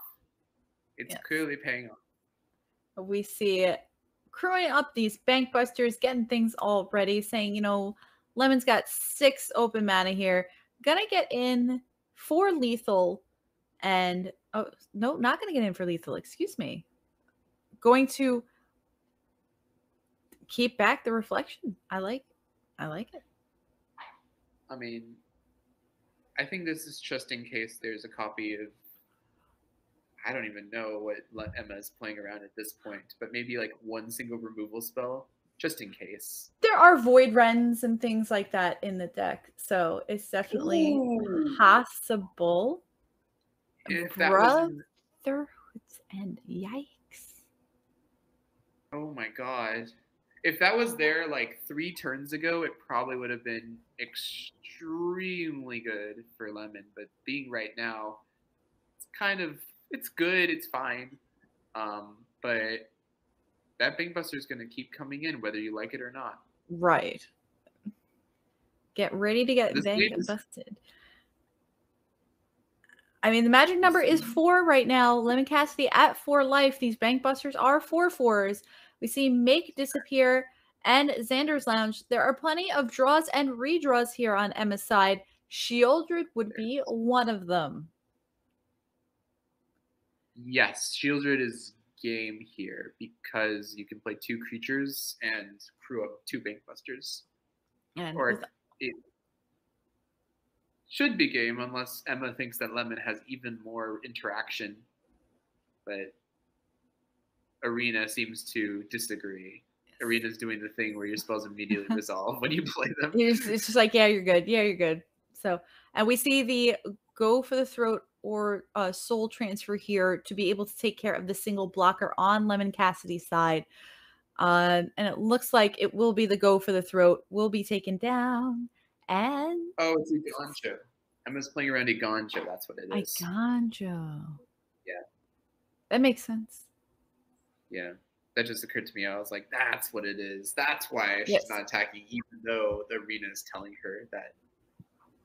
Yes, because there would be no pause for Iganjo. So That's a really good Void Rend for sure. oh, Fable only discarded one card. 100%. And another Fable. So this puts 2 blockers into play. LemonCassidy is at 2. These Kaido does make 1/1 unblockables, and it would be a 2-turn clock that Lemon would have to use a full removal spell on. We'll see Reckoner Bankbuster drawing another card, and it's another land on the side of Emma, but making a pilot here, able to draw a card, happy to loot something away. It looks like Sulfur Springs can hit the bin, and Corpse Appraiser was the draw, so another card that could crew. LemonCassidy with no cards in hand. Emma doing some quick math, saying I can Takanuma back Shieldred and get the final 2 damage in that way and not even have to attack. So not having to worry about that, but may attack anyway. I guess we will see. It looks like I kind of want to just know how many cards are left in Emma's deck at this point. Right, I want to know how many. Now, remember, this game started with a mulligan of 5 and a mulligan of 6. So this was quite a game from both of our players. But ultimately, Emma's going to take that one down. 2 games to none over LemonCassidy. So, Lemon, I really enjoyed the deck. It was a lot of fun. So I always like when people bring their brews, especially, you know, the playoffs and with so much on the line. Like, it's definitely an admirable thing. And I love the deck. 4-color zombie combo. And obviously, congratulations to Emma, who was our 2nd seed overall at 7-0 this season. So taking it down with Grixis Midrange. So just impressive showing from either side. Impressive showing from all of our players tonight in the top 32. All of you that are moving on to the top 16 next week, congratulations. But it has been one heck of a week, kicking off the new year, kicking off the VML Season 8 playoffs. Don't forget, there's a lot on the line this season. We are sponsored by Wizards of the Coast and GLHF, and they have both made generous contributions to our league. We have a huge prize pool and a cash prize pool. And besides that, the big thing is invites. Well, you can fight your way to local regional championships and the Pro Tour. We also are having a VML championships at the end of this year. We have already announced we have 3 seasons on the docket. We have season 8, season 9 will be happening this spring. Season 10 will be happening over the summer, and we're going to have a VML championships this summer/fall. So super excited for that. It's going to be an invitation to the Pro Tour, 2 invitations to the Pro Tour at our VML championships at the end of the year. So that's super exciting. A lot of great stuff, a lot of big things on the line. I absolutely love being a part of all this. I'm so excited to see our players do so great, bring such amazing, awesome decks. Thank you for not making us cover Grixis Midrange all night. Like I said, I'm actually a Grixis Midrange player myself, but y'all are great. So I mean, I think it really does it does attest to the fact that Grixis Midrange is the deck to be. I don't think Grixis Midrange, the only Grixis Midrange that lost tonight was the one that was in the mirror, where one would have had to lose at some point. If you're playing in this season, you're not playing Grixis Midrange and you want to try to beat Grixis Midrange, you better make sure that you have something for it and for all the different variations of it, and really understand what makes it tick and all of the different things that lead it to wins. That's really it. Just be very careful, because if you can't beat it, it's going to beat you. And that's kind of everything. As you saw, it was half the group in this week. It may be more next week, depending on how people do this week. Right. It definitely is unforgiving. But like you said, looking forward to the top 16 next week. Same bad time, same bad channel. 9 p.m. Eastern, 6 p.m. Pacific. Make sure you're following us here on Twitch, twitch.tv/VMLMTG. Give us a follow on Twitter at VMLMTG and look us up on YouTube at VMLMTG. We also have an amazing community on Discord, so you could join us there. !VML in chat if you want more information on how to join the VML in future seasons. A huge thanks again to our sponsors, both Wizards of the Coast and GLHF. Good luck, high five. Megan and Maria, you two are the bomb diggity. I love you both.